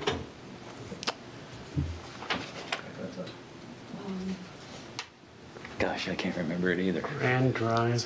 The second house down on the east side of that road, there was hot embers falling on that property when you guys were shooting one year. That is so far outside your 5.5 inch. It must have been a wind drift issue. I mean, that's twice your radius. I don't know what you're referring to. All I know is it's a 5-inch shell. And those 5-inch shells do go, and Dan can probably explain the technical part of it better, do go a lot higher, and so are more susceptible to wind and a greater distance to go far out. That's a fact. Those 2-inch shells go up. What's the difference in height between the 5-inch shell? 150 feet. What's a 5-inch shell go up to? 300, 400. And so when you're dealing with a 10, 50 mile an hour wind at that height, of course those ambers would magnify the radius of a fallout area. Okay. What happens in your business if at the time that it's time for the show to start, that the winds come in and they're blowing 10 miles an hour or something, and you're going to be drifting way beyond your radius that you're talking about? Bottom. We've done this show for 24 years. So the one time a storm picked up when Chief Kratz was on presence, do not fire the show, Danny. I got 1,000 people here, John. We waited about 45 minutes, an hour and a half. Wind died down. They felt safe. We shot. We do some test shells to see where the wind and where the potential debris would be falling. We do that before every show anyhow. I think that what you're referencing with the size of the shell and going that much higher, an extra 150 feet in the air, that is going to possibly get it to that area. But we're talking about downsizing a 2.5-inch shell. All right, thank you. I think you got some more forms now since Danny started talking. Beth Cornell. Well, I don't property have owner. Yeah, I am now, huh? I just wanted to make a comment that I've enjoyed that show for many, many years. Before I... Yes, I am. I've enjoyed it for many years before I was a resident, and would like to enjoy it again. And I hope that the council and staff can take a hard look at what it is that's preventing it from happening and find a safe way that it can happen. Just sitting here, it sounded like there needs to be a closer timeline for maybe even approval, or a way, to rely on a resource that's local that would, if necessary, have to cancel a show like that. Because I know last year the show got canceled, and the forests up north there were as many firework displays in other communities at the same time with the same kind of fire restrictions. So that's all I had to say on it. I did enjoy the show, and as a resident, I'd like to enjoy it in the future if it's possible. Thank you.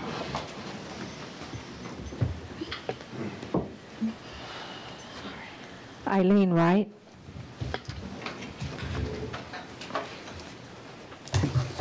Eileen Wright, Cave Creek resident. I remember this code vividly in 2017. Mr. Baxley and I were burned alive at the stake for bringing it forward. It is an outstanding code. It came from the Arizona League of Cities and Towns, who are the master at this. It is not a flawed document. That is not my opinion. It is just not a flawed document. But a quick question before I go on. Exactly what are you going to ask the staff to do to make changes to accommodate a business and to risk the town? Or what changes would you be asking them to make to this code? You don't know. Okay, that's what I thought.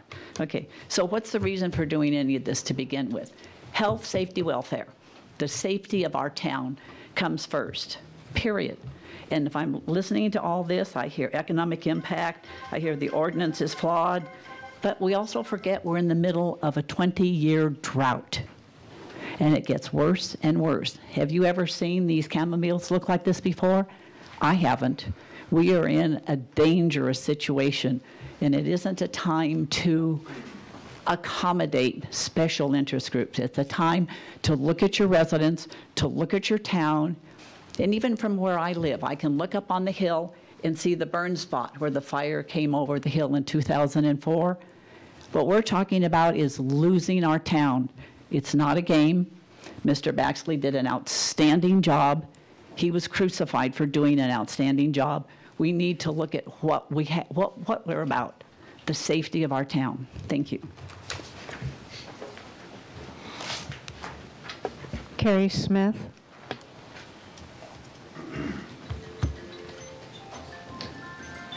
Kerry Smith, 7265 East Continental Mountain Estates Drive. Thank you, Mayor and Council. There's always fire danger, as was suggested in the previous comments. The issue is the incremental risk that we as a town are deciding to impose on ourselves in the interests of what is arguably a very nice show, and people appreciate it over the holidays. The question ultimately is private gains versus public interest, and the statute was introduced in an effort to try to make that balance between private gains versus public interest. I do economic impact analysis all the time. I understand exactly what's involved in that, and I don't think you should be swayed by those analyses, because the fact of the matter is, if the dollars aren't spent there, they're spent someplace else. Now, you're going to say, well, they're not spent in Cave Creek. Don't be so sure of that, okay? Don't be so sure of that. Another way we get economic impact is to have buildings burned down as a result of that, and they'll be spending to build it back up again. We certainly don't want that. So that's another way we can get economic impacts. I would prefer to retain a statute which is complex. It's trying to balance that private interest and public risk, and it's trying to take account of the information that's available and make the best judgment possible. To simplify the statute and to eliminate the nuances that are associated with making that best judgment is simply poor policy. It does not make sense. The town staff should be trusted to make that judgment and do it to their best knowledge. As far as why hasn't that been necessary, or why isn't there the map technology that we saw associated with the most recent analysis, it's very simple. 25 years ago, the geographic information systems that are associated with doing that fire assessment did not exist. They exist now. I taught at a place, Arizona State University, that pioneered in that GIS information. It has enhanced the way we do fire management all around the West, and it is an innovation that we should not say, because it didn't exist 25 years ago, we can ignore it today. We should not ignore it today. We should take account of it today. Thank you. Katja Kinsel.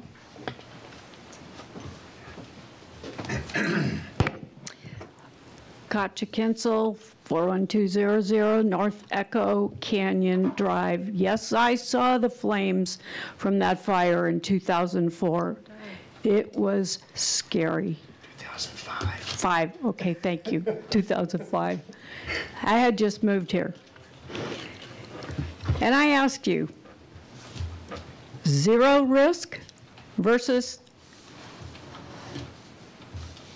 1 to 100% risk. What would you prefer as far as fire risk? I think I prefer zero risk. Let me read you something, a quote from a publication entitled Independent American Communities. When governments don't represent the interests of the general public, they enact policies that fail to serve the greater good.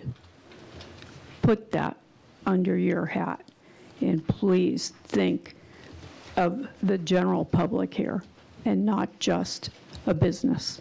Thank you.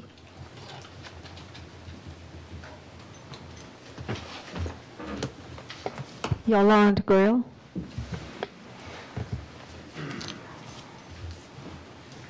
get to speak twice tonight. I'm a Cave Creek resident. My name is Yolande Grill. One year, I invited some friends over from Phoenix to come watch the fireworks from my house. And as we were watching them, a fire broke out in the desert. I don't know if it was the same fireworks display or not, but I could tell you how scared I felt for my house, for my children, and everything around. We have no fire hydrant where we live. It doesn't matter if you have fire coverage or not, people will just stand there and watch our fire and our house burn, and it's a very scary proposition. So what the other people said is actually much more eloquent than things I could say, and I love the idea of zero risk versus even 1% risk. And just because we did something for 24 years doesn't mean we have to continue doing it. And I think the 4th of July, tomorrow, by the way, I take my oath to become a U.S. citizen, and I'm very emotional about it because I am so excited to be doing this. And this 4th of July is going to mean something bigger to me. And just the fact that it's not going to be fireworks because there possibly could be a risk and a permit may not be issued, and we're all like, we don't know, right? But just because that happens, it's not going to ruin my day. I'm still going to celebrate July 4th. I'm still going to feel the pride of having a community be safe. And you know what? So the business needs to challenge themselves to make money in a different way. And if they need help, I'm a very good business owner, and I can come up with a million ideas for them to bring people to Cave Creek and have them spend money with or without fireworks. So please don't take away something you've put in place that takes into account that if the fire risk is high, and this is Arizona, that we are going to be careful. Thank you.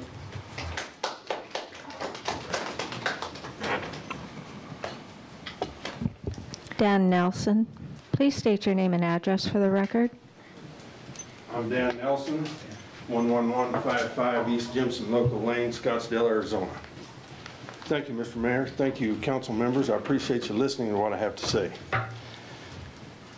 I've been doing your fireworks up here for 25 years, 25 safe years, okay? Is there risk? Yes, there's risk. There's risk by even driving here tonight. Is there not? Yes, there is. If you want zero risk, don't get in your car, okay? There is risk involved in everything we do, okay? We have to mitigate those risks, especially in this kind of entertainment arena, which is what we do. In contrast, when I first started doing these shows here, we shot 10-inch diameter shells out of the Kite property. 10-inch, it's as big as a basketball. And 6-inch out of Harold's property. Okay, now we're down to a 2.5-inch shell out of Harold's property, which we can mitigate the risk, and we can do those safely. In that arena that you see there on the board, there's absolutely no reason why we can't conduct a safe and efficient show and keep everything within that fallout area. Mitigate the risk. We can remove the dry brush. What Mike is saying, there's some credence to that, okay? But we're not out in the wildlands. We're not in the brushy areas. We've taken that away, okay? So we're doing these fireworks in an area where we have prepared the ground, and it's safe to do so, okay? Now, the impact financially to us last year was $20,000 because this show was canceled right at the last minute. I could have sold that show elsewhere for $20,000. I couldn't do it. It was too late. That's an impact to me and my family. Okay? So there's absolutely no reason why we can't do this safely and have this entertainment value and benefit the whole community. Thank you. Thank you. I have a question for this gentleman. Okay. Can I add something? Because I think I was misportrayed on one thing. It was So did you on many occasions tonight. Thank you. We are not doing this for selfish reasons. I'm proud to be part of the Memorial Committee and proud to be part of this town. It was a tradition in this town. If we live in fear, then why are we here? You could theoretically say, when a biker gets killed, why have Bike Week? If someone gets hurt at rodeo and dies, why are we doing it? You can't do that. I agree with you in incremental mitigation of risks. We've done that. We've gone above and beyond. It's not selfishness. It's part of me being in this town for 30 years and understanding the traditions, respecting the town, respecting the citizens. I have a business here that my family relies on, would never put that in jeopardy. I know the safety factors. We are educated. With Rural Metro supervising, there is a very limited risk. That's all. And I'm not asking you to disregard any ordinance. I am asking you to change, find an ordinance that takes away the danger of high danger code and create something that everybody can exist with in a safe manner. And that's for you guys to determine.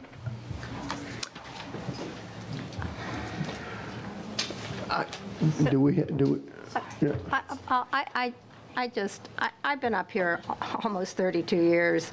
I can tell you what I see out in front of my house, I have never seen in 32 years. Those chamomiles are everywhere, and the amount of work is staggering, and I worry about it because everybody around me has a lot of property, and they're not going to clear their 5 acres. All it takes is one person on a horse going through my property illegally and throwing a cigarette, or someone coming down a hill and throwing out a cigarette. I can't even begin to tell you. I understand that, but it also begins at home. It begins in each person's home. My responsibility is to everybody who lives in the town. And it sounds like we couldn't even make a decision until the night of if the wind is blowing. I mean, what are the guarantees? There just isn't a guarantee. There just isn't. And I got a question for Rural Metro. If there's a fire, say an hour before, and it's a big fire, and it started someplace else, do you have to leave the scene? Do you have to send a truck? I'm not quite sure what you're asking. I'm just saying there's a fire someplace else. It's 20 minutes away. It's in a more rural area. Do you guys get a call to go and help put out a big brush fire? We do at times. We have a statewide mutual aid compact. Right. So they if it can happens that request, night, but we're not bound to it. So if we're busy, can't afford to send the trucks out, we don't. Having said that, though, there are times when we get busy during that time of year. We've had multiple calls on the holiday seasons where the trucks are just bombing around town all night long. Okay. I'm going to request that we don't accept any more papers on this one. Go ahead and. Dominique Rout.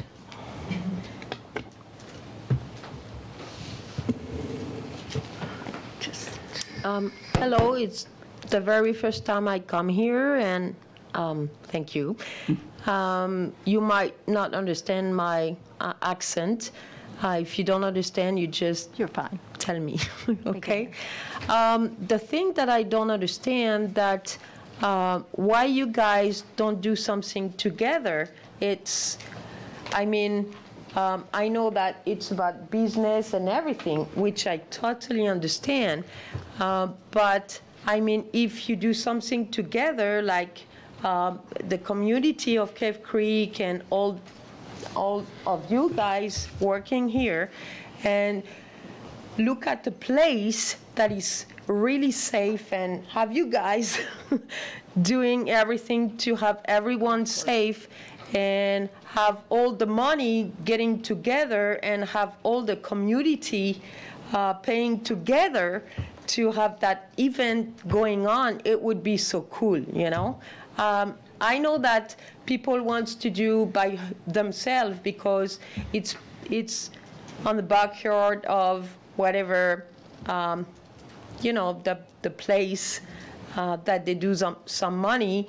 But then, I mean, it would be so cool if you do that together, community and business, and do, boom, something like Cave Creek, you know, like, wow, you know, all the business are together, you look for a place, have it safe, cleaned before, You guys are here to do that. Just do it together. I don't know. That's it.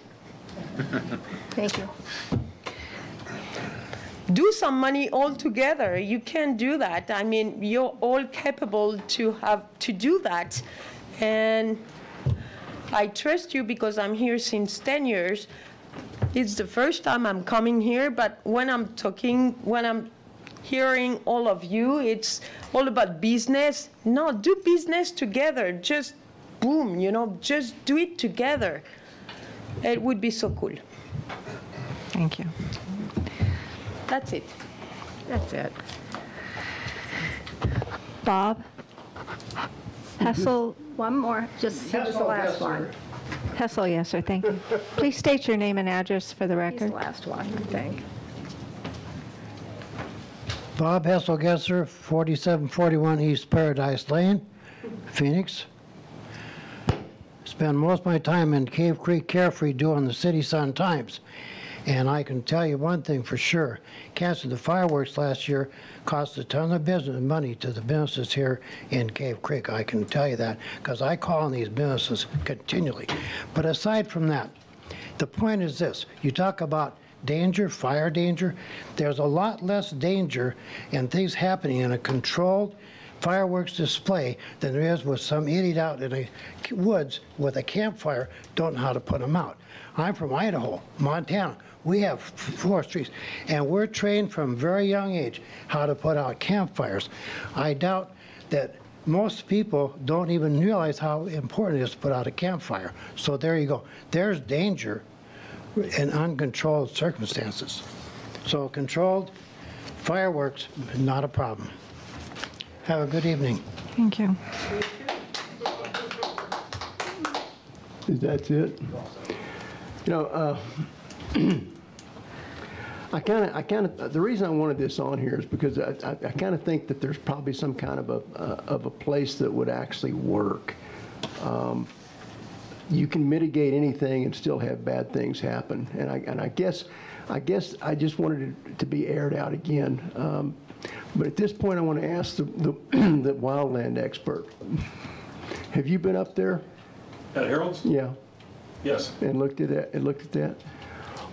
As far as today or in the past? I've attended that as a wildland firefighter there in the past. In my career. Part of the crew helping with the.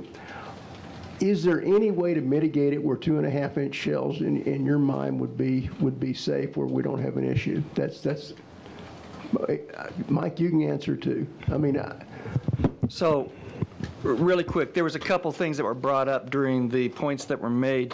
One of them was the shells changed size to 2.5-inch. That was because we adopted a code, and that's the maximum amount that can be put there as identified here in this circle. Right. What that doesn't take into effect is any external forces on that, such as wind. Mm-hmm. So that's in a perfect condition. Supposedly, if those shells are launched in a vertical manner, they're going to land inside that circle. To give you an idea, a 3-inch shell that's unexploded, so one that goes up, it's a dud and comes back down. It was mentioned 15-mile-an-hour wind, that's going to move 147 feet. Yeah. Beyond that. So, you know, what we're talking about here is not in a perfect world. Mm-hmm. They're going to go back up. They're going to come back down. I can tell you that last year when I sat there at the fireworks show, I was on the outside of that fallout zone, and we had debris falling on the truck. Fire truck. No, fire trucks aren't allowed there. And so, furthermore, as far as rural metro goes, last year we had a challenge. They had a call. They had to leave. Their engine left. The engine came back just before the start of it, but we weren't going to allow that fireworks show to go without having them on scene because they were going to be the contracted people that were there. If they were to get a call and had to leave in the middle of it, the show would end right then. Some other just real quick points that were made. Last year's show that went off in September, it wasn't outside of our ordinance. We didn't make a special dispensation. any public display can be done through permit. It doesn't matter what time of year it is. So just wanted to make sure that we were clear on that piece. And then that pretty much would cover all of those pieces. You want to address the fact that they're still calling that a cancellation from July 3rd, please? So a cancellation from last year or this year? From last year. From last year. So I wouldn't say that was a cancellation. Matter of fact, what we did is we reached out to Harold's in advance, over a month in advance, and said, we haven't heard from you. And oh, by the way, you might want to have a plan B, because the way that the weather was right then and the amount of moisture we had, we didn't feel that we could safely permit. And to be quite honest, our ordinance didn't allow us to permit any type of this public display of fireworks because we were over and above the high range on the weather rating system, on the fire rating system. Could be that. So it wasn't canceled. Yeah. It wasn't approved. Councilman Ray. So is this an either-or proposition? So if we do not change the ordinance, Danny can't do a show? Or is there some room for negotiation? Mayor, members of council. So no canceling. But when Danny we wants us to began in revise the the beginning, ordinance. I mentioned there's two issues. There's an ordinance that was adopted by council in 2017. Prior to that, we had many fireworks in town, but the town had no regulations and no say over the process, who could have fireworks. That was solely left to rural metro to be on site, and whatever rules or regulations or guidelines that rural metro had in place at the time to put on the fireworks in the town. The town did not have regulations in place that our staff had a say in the matter, basically. And so once the ordinance was adopted, it allows fireworks in the town core and commercial district, general commercial, and on a public golf course. Those are the only locations you can have a firework. And the regulations are for all of those areas, not just one particular property. And so we established a permitting process, and much of the information that we require is also required through a special event permit. Mike went through all of the information that, from insurance and all of that, but then went beyond by looking at the national, NFPA firework regulations, and looking at all the other guidelines, because in the town code, the one thing it says in this ordinance is that fireworks permit may not be, where is it here? I lost my place. But anyway, you can't issue a permit in times of high fire danger, or it may be revoked if we had issued a permit. That is up to staff, and those are the guidelines that I think, we're using guidelines from other agencies. We didn't make up our own, and we don't have a way to create new regulations or new guidelines for just the town of Cave Creek. So those are the things that the staff is using to make that determination. So if we are in times of high fire danger, a permit would not be issued. And last year, the permit was not issued. Now, you have to cut that off at some point. We don't issue a permit right up to the day of the event.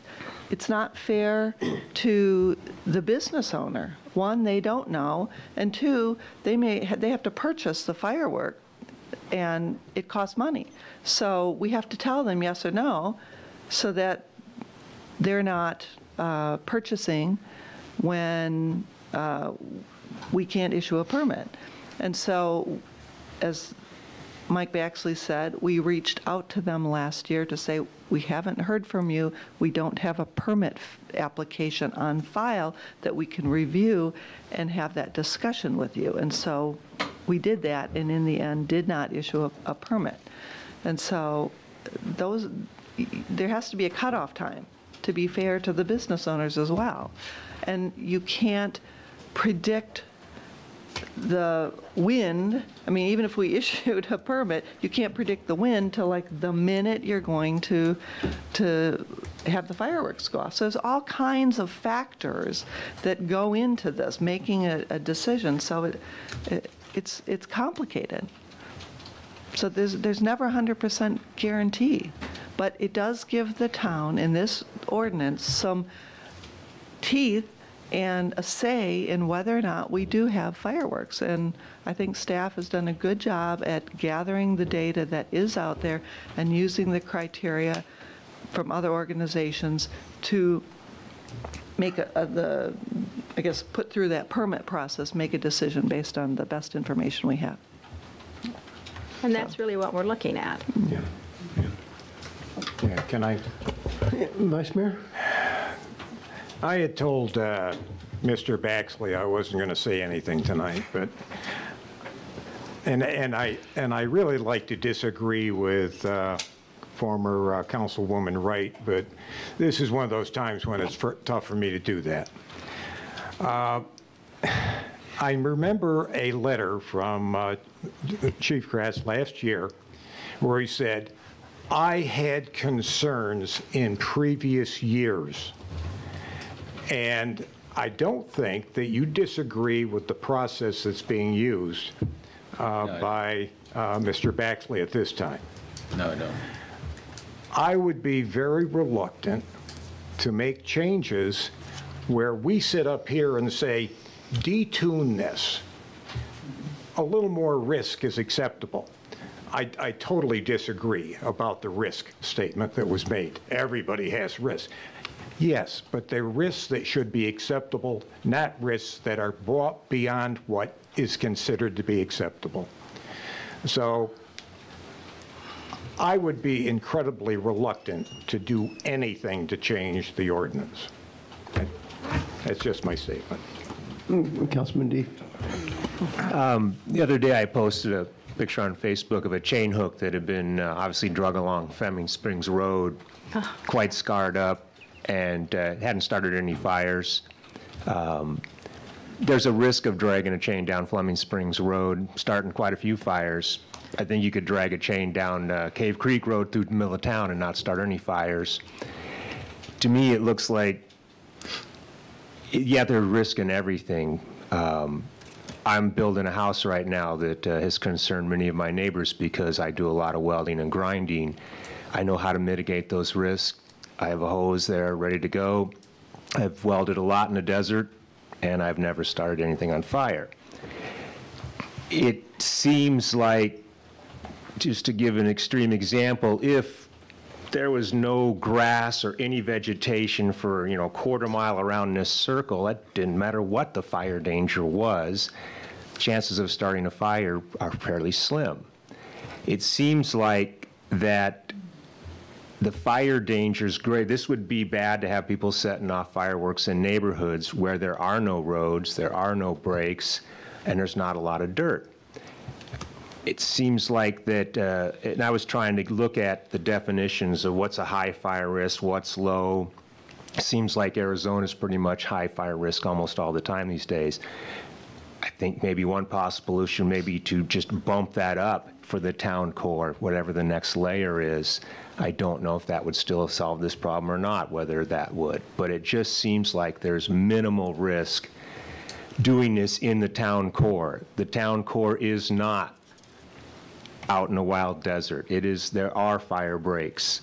And it just seems like we're smart enough to come up with a solution, not tailored to Danny specifically, but looking at the real reality of the town core, which is more pavement than not, as opposed to the rural areas, which are very little pavement. I understand that.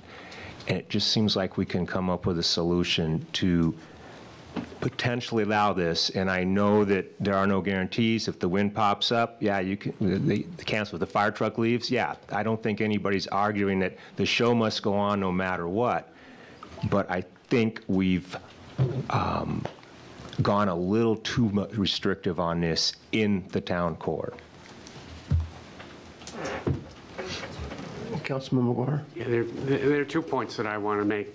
Much as I love you, Mr. Diefendorfer, in the town core, we do have a lot of plants. If you look on these diagrams to the southwest, there is a lot of vegetation there, but that's in the town core. The other point that I wanted to make is somebody said, I can get in my car, I can drive home, I might kill myself, Danny might come out and kill me, who knows? But it's just me who dies. It's not my neighbors. And I think this risk isn't just for one person, it's for the community.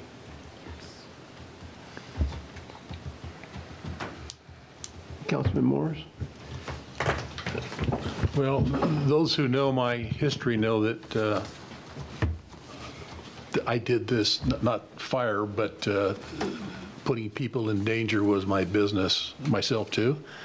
And I had very high standards. Economics were never one of them. I don't think there's any economic justification given the possible scope of what might happen. Councilman McGuire said it perfectly. It's not just me at risk. It's we're putting others at risk. It's not just the people that are there. It's not just one individual. It's people who may be over the hill and know nothing's going on. And I was inclined, I think, before this to do this because we always had a saying, with enough time and enough money, you can do anything safely. But we're making this decision for all time and for all situations, like the town manager just said. At the same time, Harold's is the senior attraction in town. Been here forever, and Danny is such a incredible town asset. Has always been, is now, the rodeo, everything. So this is really hard for me, but I'm going to have to go on the side that we've got to protect the public interest, and there will be a fire. There will be a fire. Maybe not this year, maybe next year, but it's going to happen, and we're challenging our safety systems. You don't purposely start a fire just to see if you can put it out. And so it's a little different from other situations that are there. So I'm inclined to leave the ordinance the way it is. Councilman Royer. My only comment would be, again, I hope that if we keep the ordinance in place, that it doesn't absolutely prohibit Danny from moving forward. If conditions are appropriate, then perhaps we can move forward if he's still inclined to work with the town, given the restrictions within the ordinance. Okay. I can see from the comments that there's no sense moving forward any further forward with this, and thank you, gentlemen. Appreciate your hanging out with us. It's not going to get Belabor it. Yeah. No sense in beating on it now. I mean, I've got four solid no's for sure. So I think we'll move on to agenda item number 4, which is moving backwards again. Council discussion and consideration to approve resolution number R 2019-05, authorizing Amendment 1 to the intergovernmental agreement, IGA, with Maricopa County for law enforcement services. Town Marshal, sorry about making you stay up so late. The direction to staff basically is to maintain what we're doing. Yeah, I think, there's no direction whatsoever. Okay. Without a table, without a motion, without anything, just discussion. You can do it every way. You don't have to vote if you don't wish. I mean, No, not voting. Thank you, Mr. Mayor, Vice Mayor, members of council. What you have tonight before you is Resolution R 2019-05, authorizing Amendment 1. It's the contract for the Maricopa County Sheriff's Office, which is law enforcement services provided to the town.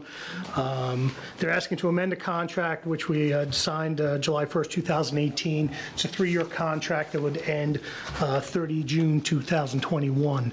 I've highlighted the amendments. One of the amendments is that they're wishing to include law enforcement services for Spur Cross Conservation Area with this amendment. Previously, the town's law enforcement for Spur Cross Conservation Area was in the Spur Cross contract. So now they've moved it over to the Sheriff's Office contract. They've amended Worksheet Exhibit A in the second year. And it included staffing requirements. With the consent decree that's occurred with the Maricopa County Sheriff's Office due to some lawsuits, supervision was an issue. So what they've done is they've said that one sergeant typically used to be able to supervise 9 deputies. Now, unfortunately, that one sergeant can only supervise 8 deputies. So that's a change in their contract. Ammunition, previously the way the Sheriff's Office were to calculate how much ammunition costs were to go off of the previous year's actual cost. Now it's based on 4 years previous, and they average it. They're now charging us for iPhone usage. Again, as part of the consent decree with the recent litigation with the Maricopa County Sheriff's Office, they've had to increase their technology tremendously to include iPhones, cell phones, and body cameras. So they're passing that cost on to us as well. And then, of course, there's an indirect cost recovery. It's been revised and replaced to include a 3% administrative service charge. Previous contract was $496,562 and change. They've increased it to $761,756 and change, which is approximately a $265,000 increase over the previous contract. I would recommend that we accept these amendments. Would they be insulted if we put a caveat in here that if they don't requalify with their pistol after 2 tries, that they actually get sent somewhere else where they have to pay for ammo? You know, only because you brought it up, their qualifications requirements are actually very stringent. They'll take away that deputy's gun if he fails his qualification, and then he'll have an opportunity to pass, and then he's re-educated, and then if he doesn't pass, he's not working here no more. Cool. So we won't have to pay for flyers. Questions from council? I have one. The impression I get, and it's a question in a way, is this because we've got a new sheriff in town? Mr. Penz. That somebody is looking at the history and the actual time and effort and all of that kind of stuff? Or is this something that is purely a bean counter type action? I could tell you that in my 17 years as the Marshal of Cave Creek, the contract has very, very slowly had minimal increases. This is really the first significant, in my opinion, increase in my 17 years here. With this lawsuit that the Sheriff's Office went through, there were significant changes to the way they did business, and they realized that those changes cost money. Well, they have to pass that cost down to the end user, and we are the end user. So I understand. Like I said, it's been 17 years without a major, I've only been here 17 years without a major increase.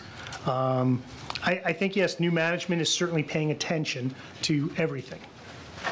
But so it's kind of a degree of some new responsibilities coming down, new ways of doing business, and a little bit of catch-up. I think there's a lot of catch-up that's occurring. Okay, thank you. Yeah, no kidding. Well, they also increased our coverage as far as the shift that we were at 0.41 for a lot of years or something, or? That's not what this resolution is just the changes that they have brought out. But yes, we will be moving from a 0.41 to a 0.61, which is actually a blessing in my opinion. It's an incremental increase. What they were looking for was a full 1.1 beat. So having this step certainly minimizes our liability. Right, right. All right. Other questions? Mr. Mayor, if I would suggest that if you do decide to approve this, you add it with a contingency authorizing its execution, provided they add a sentence that preserves a workers' comp immunity that's included in every joint agreement between two agencies across the state. We had suggested it. I think they left it out as an oversight. It's entirely in their interest and your interest to preserve that immunity. I'm convinced they'll allow it. If you were to authorize this execution, provided they add that sentence, we'll communicate that desire. All right. Mr. Mayor? Who said that? Karen. Oh. Mr. Mayor? Yes, ma'am. I mean, I'm looking all over. My eyes have got the pollen has got me. My eyes are trying to close on me. As the town marshal said, this is, the purpose of this really is to get the amendments approved. But a couple reasons I wanted to make sure that this came before you now, before we get into the budget, is that what is required in the IGA is that the county has to come forward with a budget every year by a certain time period. And they've proposed this. This whole issue with the .41 beat going to .61 came up a whole year ago, right in the middle of our budget process, but it was after the deadline for them to submit. So they've submitted on time with information. Instead of .91, they're at a .61. So I think they heard our voices last year going, are you kidding? This .41 was in place before I got here 21 years ago. Yeah, when we had so it's been a long 2,500 time. people. It's gone up simply by the salary increases, and we paid for like a car here or there as they added some staff. But that salary increase and things like that is all we were paying extra for. We never had a percentage beat increase. And they intend to increase it again in the future. So I wanted you to see this, and then part two was the fact that they've included the deputy from Spur Cross Ranch Conservation Area. There's a whole history of that, of how there used to be park police. We used to pay for 3, it went down to 1, all of that. And you see that now because next council meeting, you're going to hear from RJ and the park budget, and I wanted you to see this ahead of time before we get into that. So that's all part of the contract in place, and so we can move forward with public comment. Councilman McGuire. What's our alternative? You're looking at it. Good heavens, no. Well, it would cost I'm gonna far. be on that one. We'll have to buy Adam a bunch of no-dos. It would cost far more to have your own police department, and you wouldn't be able to have the services that we get along with this contract. Yeah. Any other questions? Okay, there's public comment on this. We have none? Okay, back to council. For a motion? For a motion, want me to Why give don't it? you do it? Sure, whoever can read fast. Okay. Well, but you're going to add the caveat. Motion to approve resolution number 2019-05 authorizing amendment number 1 to the IGA with Maricopa County for law enforcement services to include the verbiage proposed by Attorney Sims relative to workers' compensation. Second. Comment? This is something we got to do. Yeah, this is a lot of money. We better do a roll call on this one. Yeah.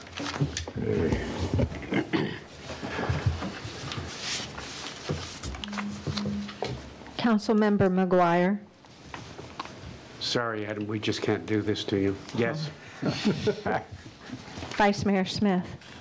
Yes. Councilmember Diefenderfer. Yes. Councilmember Clancy. Yes. Councilmember Royer. Yes. Councilmember Morris. Yes. Mayor Bunch. Yes, by 7-0, motion carries. Thank you.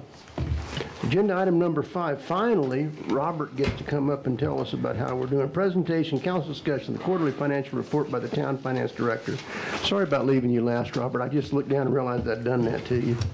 Because we jumped. No problem. Thank you, Mayor and Council. Basically, can sum this up as since the last time I've reported, we had collected more revenue and spent more money. So. As long as the more revenue is greater than the spending. Yes, actually it is, even though the budget had indicated that this year would be a year where our expenditures would actually be in excess of our revenues. The inverse is true at this point in time. So basically, we're going to go through March. This data includes information through the end of March of 2019 compared to the end of March of 2018. And it also includes the budget column, so you can see how we compare. This is a very high-level overview. So basically, it combines all the governmental funds in the first half, and the second half is just the enterprise operation. And the governmental and all other funds is about 11 funds. So each of those, of that, about 4/5 of the totals that we're about to see is general fund, and 1/5 is all other funds, governmental funds. And then in the second half again, we'll go through the enterprise operations. The enterprise is broken down into a little more detail since we had segregated at the beginning of this year the enterprise fund from one fund into 3 separate funds.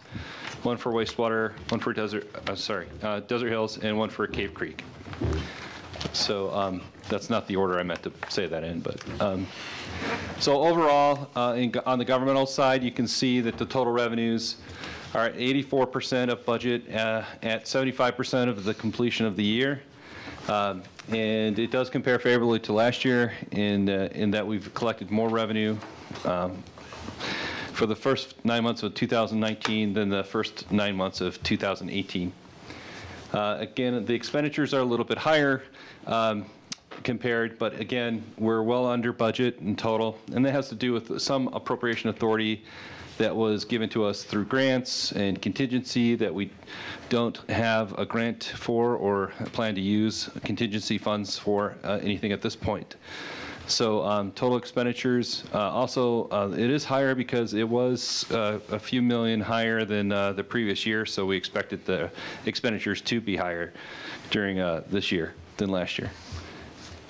These are the revenues broken down into major categories, and you can see that we have collected far more in taxes relative to the percentage year that's expired at 75%. We're at 94% of tax revenue, which is principally sales tax. State shared revenue is a little bit behind, but we probably have some unrecorded monthly payments that we haven't collected yet. So this is on a cash basis. Let's see. Charges for services, that includes engineering services, and that is ahead of schedule, and that has to do with construction, a lot to do with construction as well as the tax revenue. It's just a lot higher than we had predicted, which is nice.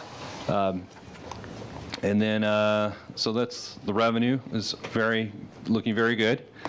On the expenditure side, again, this is just general public functions, general government, which is basically administration, public safety, which is the magistrate court and the law enforcement, highways and streets, which is public works and engineering, culture and recreation, which is special events, and parks and trails, and those types of things, and then capital outlay, which is overall general capital outlay category. So we are at about 43% overall on the governmental side for expenditures. And if you look at the major categories, you know, we are under 75% in the top 5 items there. So there isn't a problem with us exceeding our budget authority at this point. And again, I just wanted to let you know, and I didn't say in the beginning of the presentation, but so our legal level of control in the general fund is by department. So as long as the department is under expenditures, we haven't violated the appropriation authority that was granted us through the adoption of the budget for FY19. And so it doesn't look like we will either.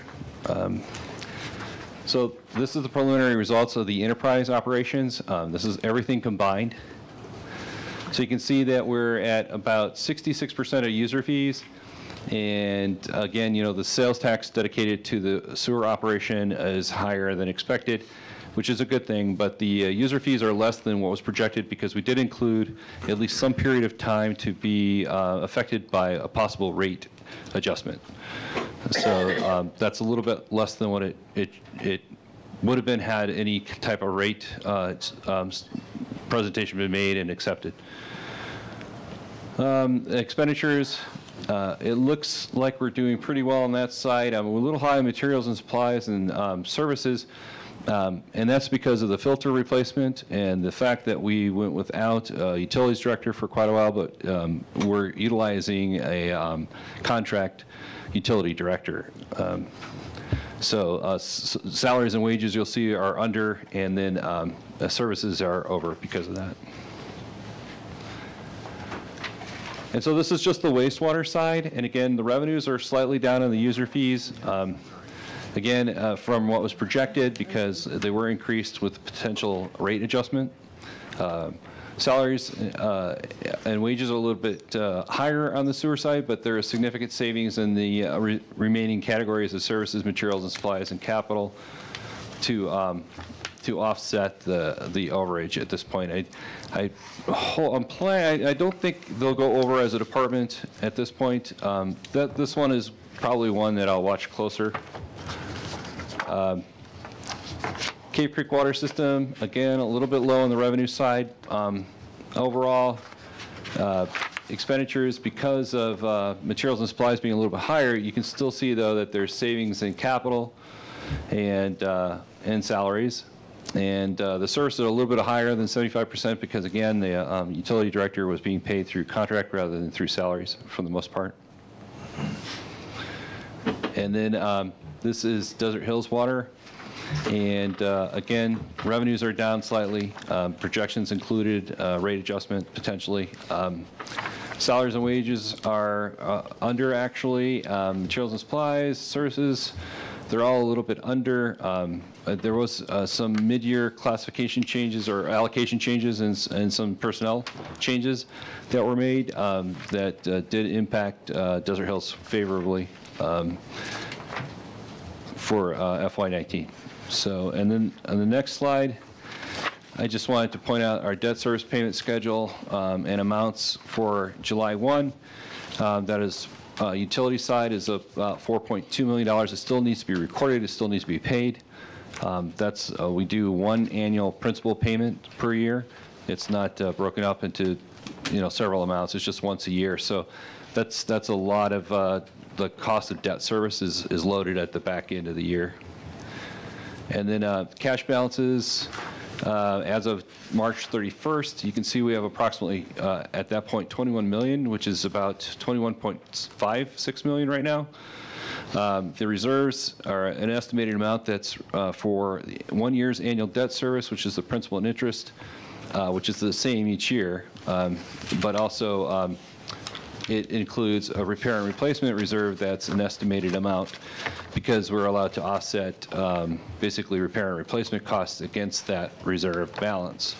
That's the estimated amount. So when we look at what's left for the town, it's about $14 million. So that's better than last time, and it continues to improve. Yes, I'm sorry. So if we have to replace a line that's in service now, can we take it out of that $6,975,000? Well, this is basically showing that we have the capacity to pay for it. Where we get the authority to pay for it is through the budget. And in the budget, based on our capital outlay budget, if it was a major capital item, it appears that we are also under budget in that category. But so can we spend that money on things, the $6,975,000? Yes, as long as it's included in our expenditure authority and under it, then we would be able to, we would have the capacity to spend the money. Because we have the money. So we have $21 million. Yes. Thank you. Thank you. And that concludes my presentation. Were there any questions? Councilman McGuire? Yeah, at one time we were up to, I think, $60 or $62 million in debt for, well, mainly for the water systems. What's that current amount now? I believe it's $47 million. Thank you for the question, Councilmember McGuire. Thank you. Yeah. No more questions? Thank you, Mr. Wedigan. All right, thank you, and have a good evening. Oh, is there public comment on that? Oh, yes, yes, there was. Do we have any? No forms. I believe that concludes all of the items on our agenda this evening, finally. Do we have a motion to adjourn? So moved. All in favor? Aye. Opposed? Nobody, everybody wants to go home. I figured that. Yeah, I have